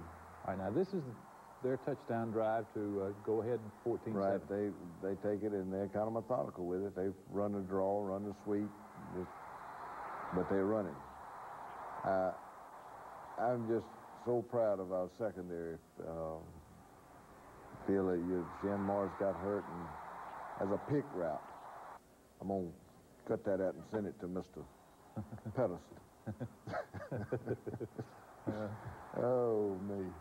But anyway, there's a guy right there that, you know, is giving Alabama a lot of thrills to number 11. This is a drive where they were trying to take a big lead. This is a big series right here, because we do stop them before the almost fumble that ball there. I wish we had we'd have had a chance to get a score. Tackle by Kurt Crane. I don't know how many tackles Kurt made last night. He must have made 2 dozen, but here's a great interception. Kevin Porter. I believe Alvin Briggs would have intercepted it if Kevin hadn't. But it was a big play right before the half, and it took any momentum that Alabama would have gone in half with away from them, and that was very, very important.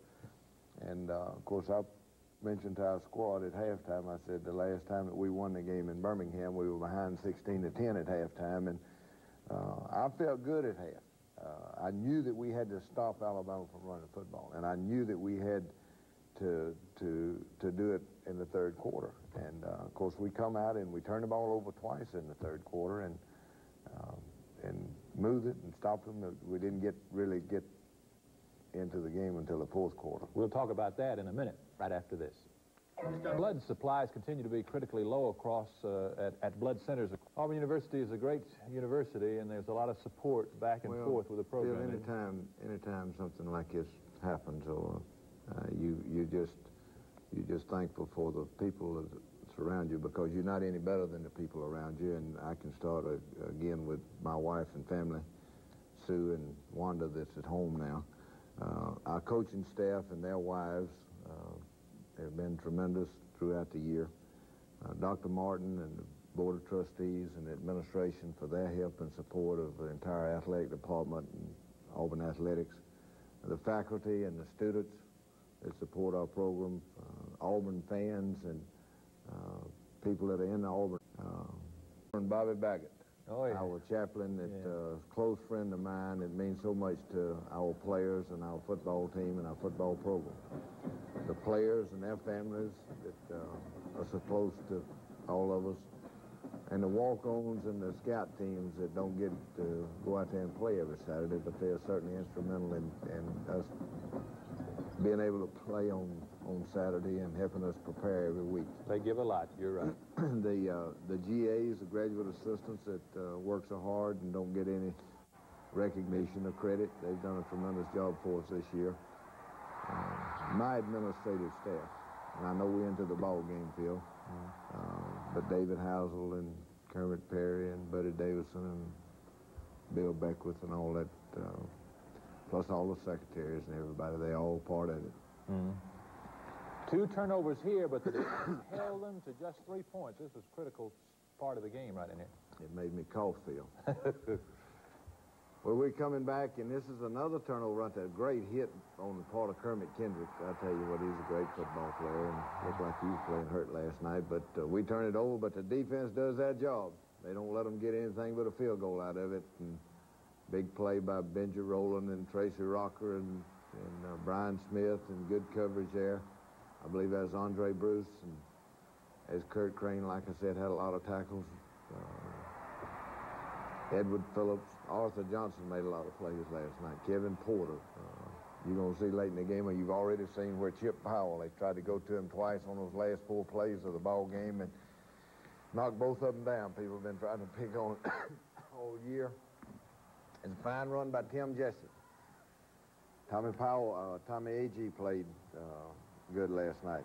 This is the drive late in the third quarter that Auburn scored on the first play of the fourth quarter. Our coaching staff, Coach Blackman, Callaway, and Casey, and Sullivan, and Daniels, and Jay Jacobs, they had an excellent game plan for Alabama, and they stuck to it and did a great job with it. Here's the touchdown. Outstanding run by Brent. I tell you, those running backs last night, both of them took a physical beating, and they sure did. Alabama just got great athletes, and they know how to play the game, and our folks will get after you pretty good, and it's you can just see they take some tremendous hits. Here's a play, and a big play in the ball game right here. Right here you can see Richardson push Powell in the back right as he goes in the end zone, and Arthur Johnson's calling it for him, but they get the clipping penalty, and it was a big, big play in the game. Good play, great play by Kurt Crane. A little pressure here. Alabama did a lot of things different against us that they hadn't done. As a smart play right there by Andre Bruce. He kind of nudged him out of bounds, but he didn't get the penalty. And I promise you, when Van Tiffin missed that field goal, I said, something good's going to happen to us. And, of course, I felt that way all along going into the game. If we could just hang in there and hang in there, I knew, again, what kind of character we had on the football team and the quality of the people that were playing. And, you know, we've had 2 disappointing losses, and you know, I really don't have the explanation why. Somewhere I didn't get the job done, but I knew that I'd lived with them for a year, and there's a great play by Jeff Berger and throw to Lawyer Tillman, and Kermit Kendrick comes up with another big play. The defense has got to hold them again. And it does. Right here, Benji Rowland, Kevin Porter, Tracy Rocker, Kurt Crane. You can go on and on. Nate Hill comes with a big play right there. As a 3rd and 7, I believe. 3rd and 7. This is starting a touchdown drive, I believe, here that wins the ball game.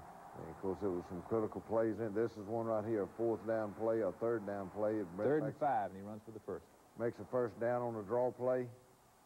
2nd and 9 here. Jeff just standing in there. And 3rd and 3 coming. Pause and confidence. And actually, if that was a good call, and we'd have had 4th and 3.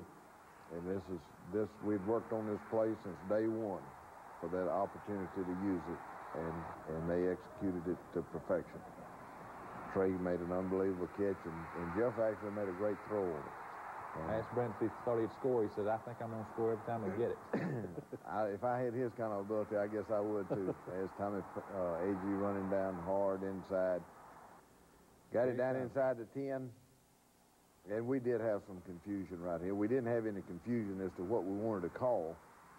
But actually, that's the first time that Lawyer Tillman's run a reverse all year long. Looked like we probably ought to use him more often. But really wanted to get Scott Bolton in the ball game because Scott's been our #1 reverse. And Alabama was, at this point in time in the game, they were tired, and we were too. Both sides were tired. And remembering last year, this was a tension-filled time right here, Coach. Right. Great play by Arthur Johnson, trying to hit Bale. And go to Chip Powell against Richardson, and I guess Richardson probably run faster backwards than Powell can forward, but he didn't get behind him. Chip makes a great play, and Andre Bruce runs Shula out of bounds. 6 seconds to go now. 4th and 1. And again, they go to Chip's side, and you're going to see him knock this one down. I saw Coach Powell is Chip's father last night in the dressing room, and outside of me, he might have been the happiest guy there. But it was a big win, and it was an emotional football game, just like every one of them has been. One that ball could have bounced either way. You know, just as I've mentioned, it's happened in the last 2 games. The last 2 games before last night went the other way, and this one fell our way, and we're very thankful for it. We'll be back in just a minute. any good. Well, such professionals, Vic Irving, our cameraman, and Floyd Dozier, our main cameraman, Harold Ezell, our editor, and Harold White, our engineer, and Judd Welch, who helps us, and then Arlen Carr, our director, and his folks here in the studio, Bill Ford, Grenatha Baldwin, Ken Moore, Butch Geyer, Richard Walker, Bruce Thomas, the engineers, Dave Bradley, Roland Townley, Steve Cohn. Well, they are all fans, Coach. Phil, I'd like to thank you because I thoroughly enjoy the show, and I enjoy doing the show, and there's no doubt that you all do the best job of any coaching show that I know of, and I just show up on Sunday morning and cough and gag and whatever. And you got 20 seconds to get us to the Citrus Bowl. Well, we're playing an outstanding Southern Cal football team, and we're looking forward to going, and I'm looking forward to getting on the road and recruiting a little bit in the next week or so. Okay, and we'll see you next year on the Auburn Football Review. End of the season, last 3 or 4 or 5 ball games, it was real good. I mean, that's great running ability there. I mean, that's great vision and cutting ability and desire to make yards. Here's a big third down play here. Mike Shula does a super job turning it upfield and just doing what he has to do to get it just past that stake over there, that first down stake. Mike did a real good job in the second half of getting us out of would-be not real good plays because of the way the defense lined up and into better plays. Here's a little draw play to Bobby Humphrey. See him make that guy miss there? I mean, he just got great movement and great running ability and the vision to go along with it. He's got great feet in the hole. I really felt like we had a lot of opportunities yesterday. We did. We had our opportunities. Hey, we can't cry in our milk. We had opportunities to score, and we get it in a position to score, and we got it down to the 4-yard line one time. We got a penalty, call that back. You know, we had 7 penalties for 72 yards. And that's something that we had some of early in the season, and we could overcome them. But you can't overcome them against good football teams like Auburn. Right. And or you have a lot of difficulty. It's a lot tougher. Yeah. And, you have to be a far superior team to overcome those type mistakes and those type penalties. You just can't expect it. And we knew that going in. That ought to lay to rest the... There's a little play-action pass by Berger here. Oh, great interception. Great interception.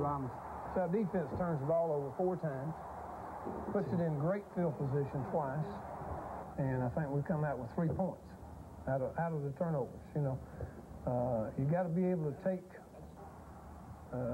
a little bit more charge and have a little bit more of a killer instinct type attitude and do what it takes to get it in the end zone in those situations and take advantage of those type opportunities when your defense turns the ball over for you. Well, I was saying earlier, that ought to lay to rest any idea that I've heard all year about Auburn having their easy schedule. You know, that really doesn't make any difference. They came and then played a tough ball game. I don't know who talks about schedules and all that. You know, if you play games, you play games. And, that's right. If you win 9 games or 8 games or 10 games or 11 games, you've had a great year. It really doesn't matter who you're playing.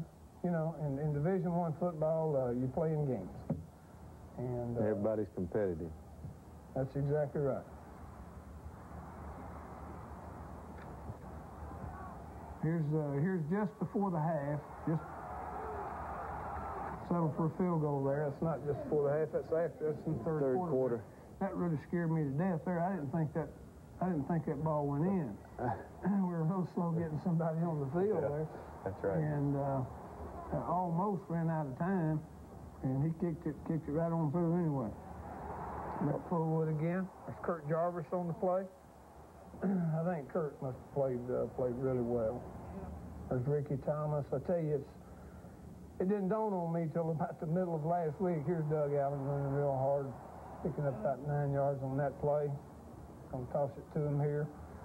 Didn't dawn on me till about the middle of last week that we're gonna have all them Hoss Johnsons and them Kurt Jarvises and Cornelius Bennett's and Ricky Thomases and Chris Goods and all those guys, all those seniors, you know, some 20, 21, 22 seniors that are going to be leaving us this year. And that's it really didn't dawn on me till last week, you know, about the middle of the week, and I'm really going to hate to see them go for a lot of reasons. You know, they've gone through a lot over 4 years, and I couldn't be any more proud. I can't think of any other group of people having gone through as many things as they've gone through, and gone through it just so extremely well, and with a lot of character and a lot of class. And they're going to be duly missed. That's your group, too. Your first group. Well, I don't like to say my group, but it's our group. Right. We're all in it together, and it's our group, but they are special. They're very special to me. We'll be back and take a look at fourth quarter action in just 1 moment.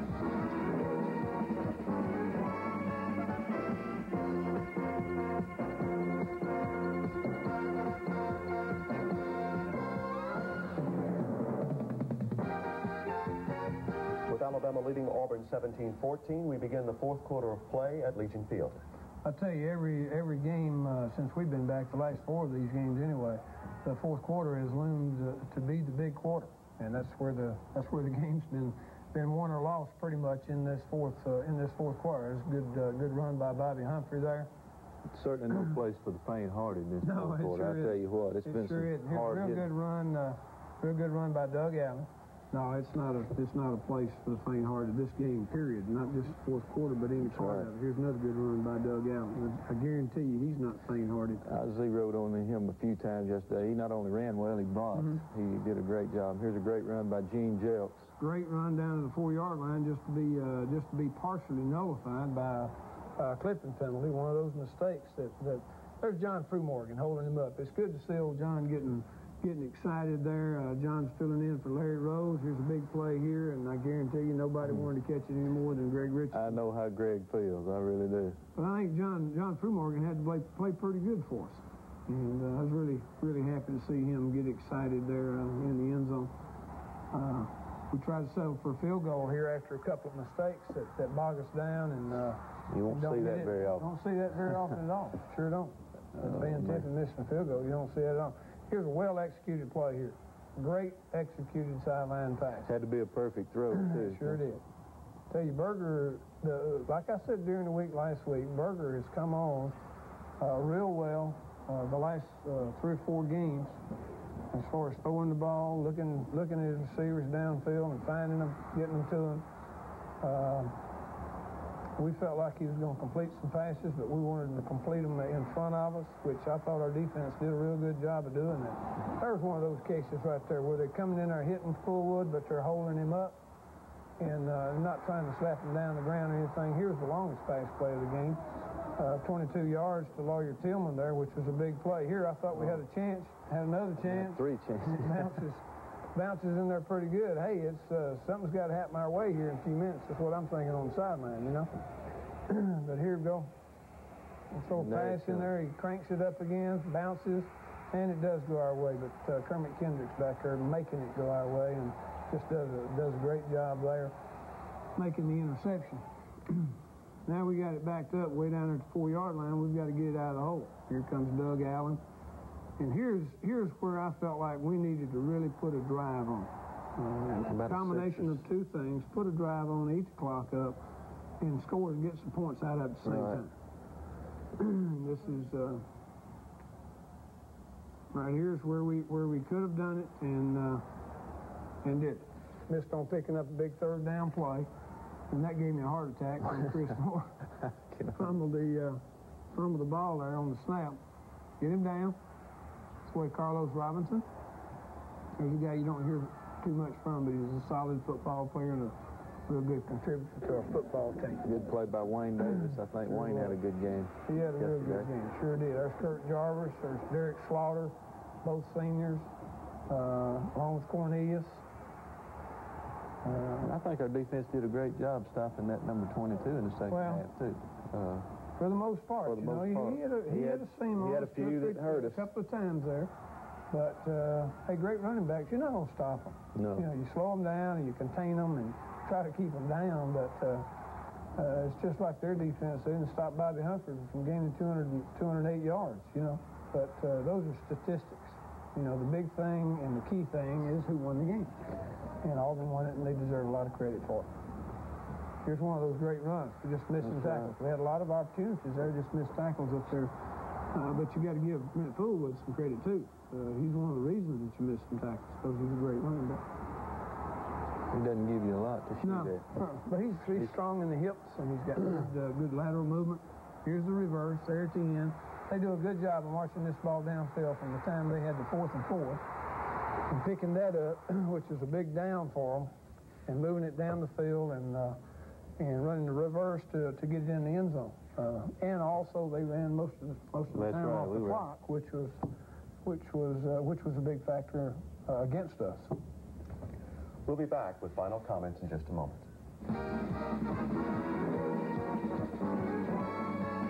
Regular season, and we'll prepare to meet Washington in the Sun Bowl in postseason competition. Coach, what is your schedule preparing for Washington? Well, Gus, before going into our schedule, which is going to certainly be a busy one, I'd just like to thank a few people. I'd like to thank you and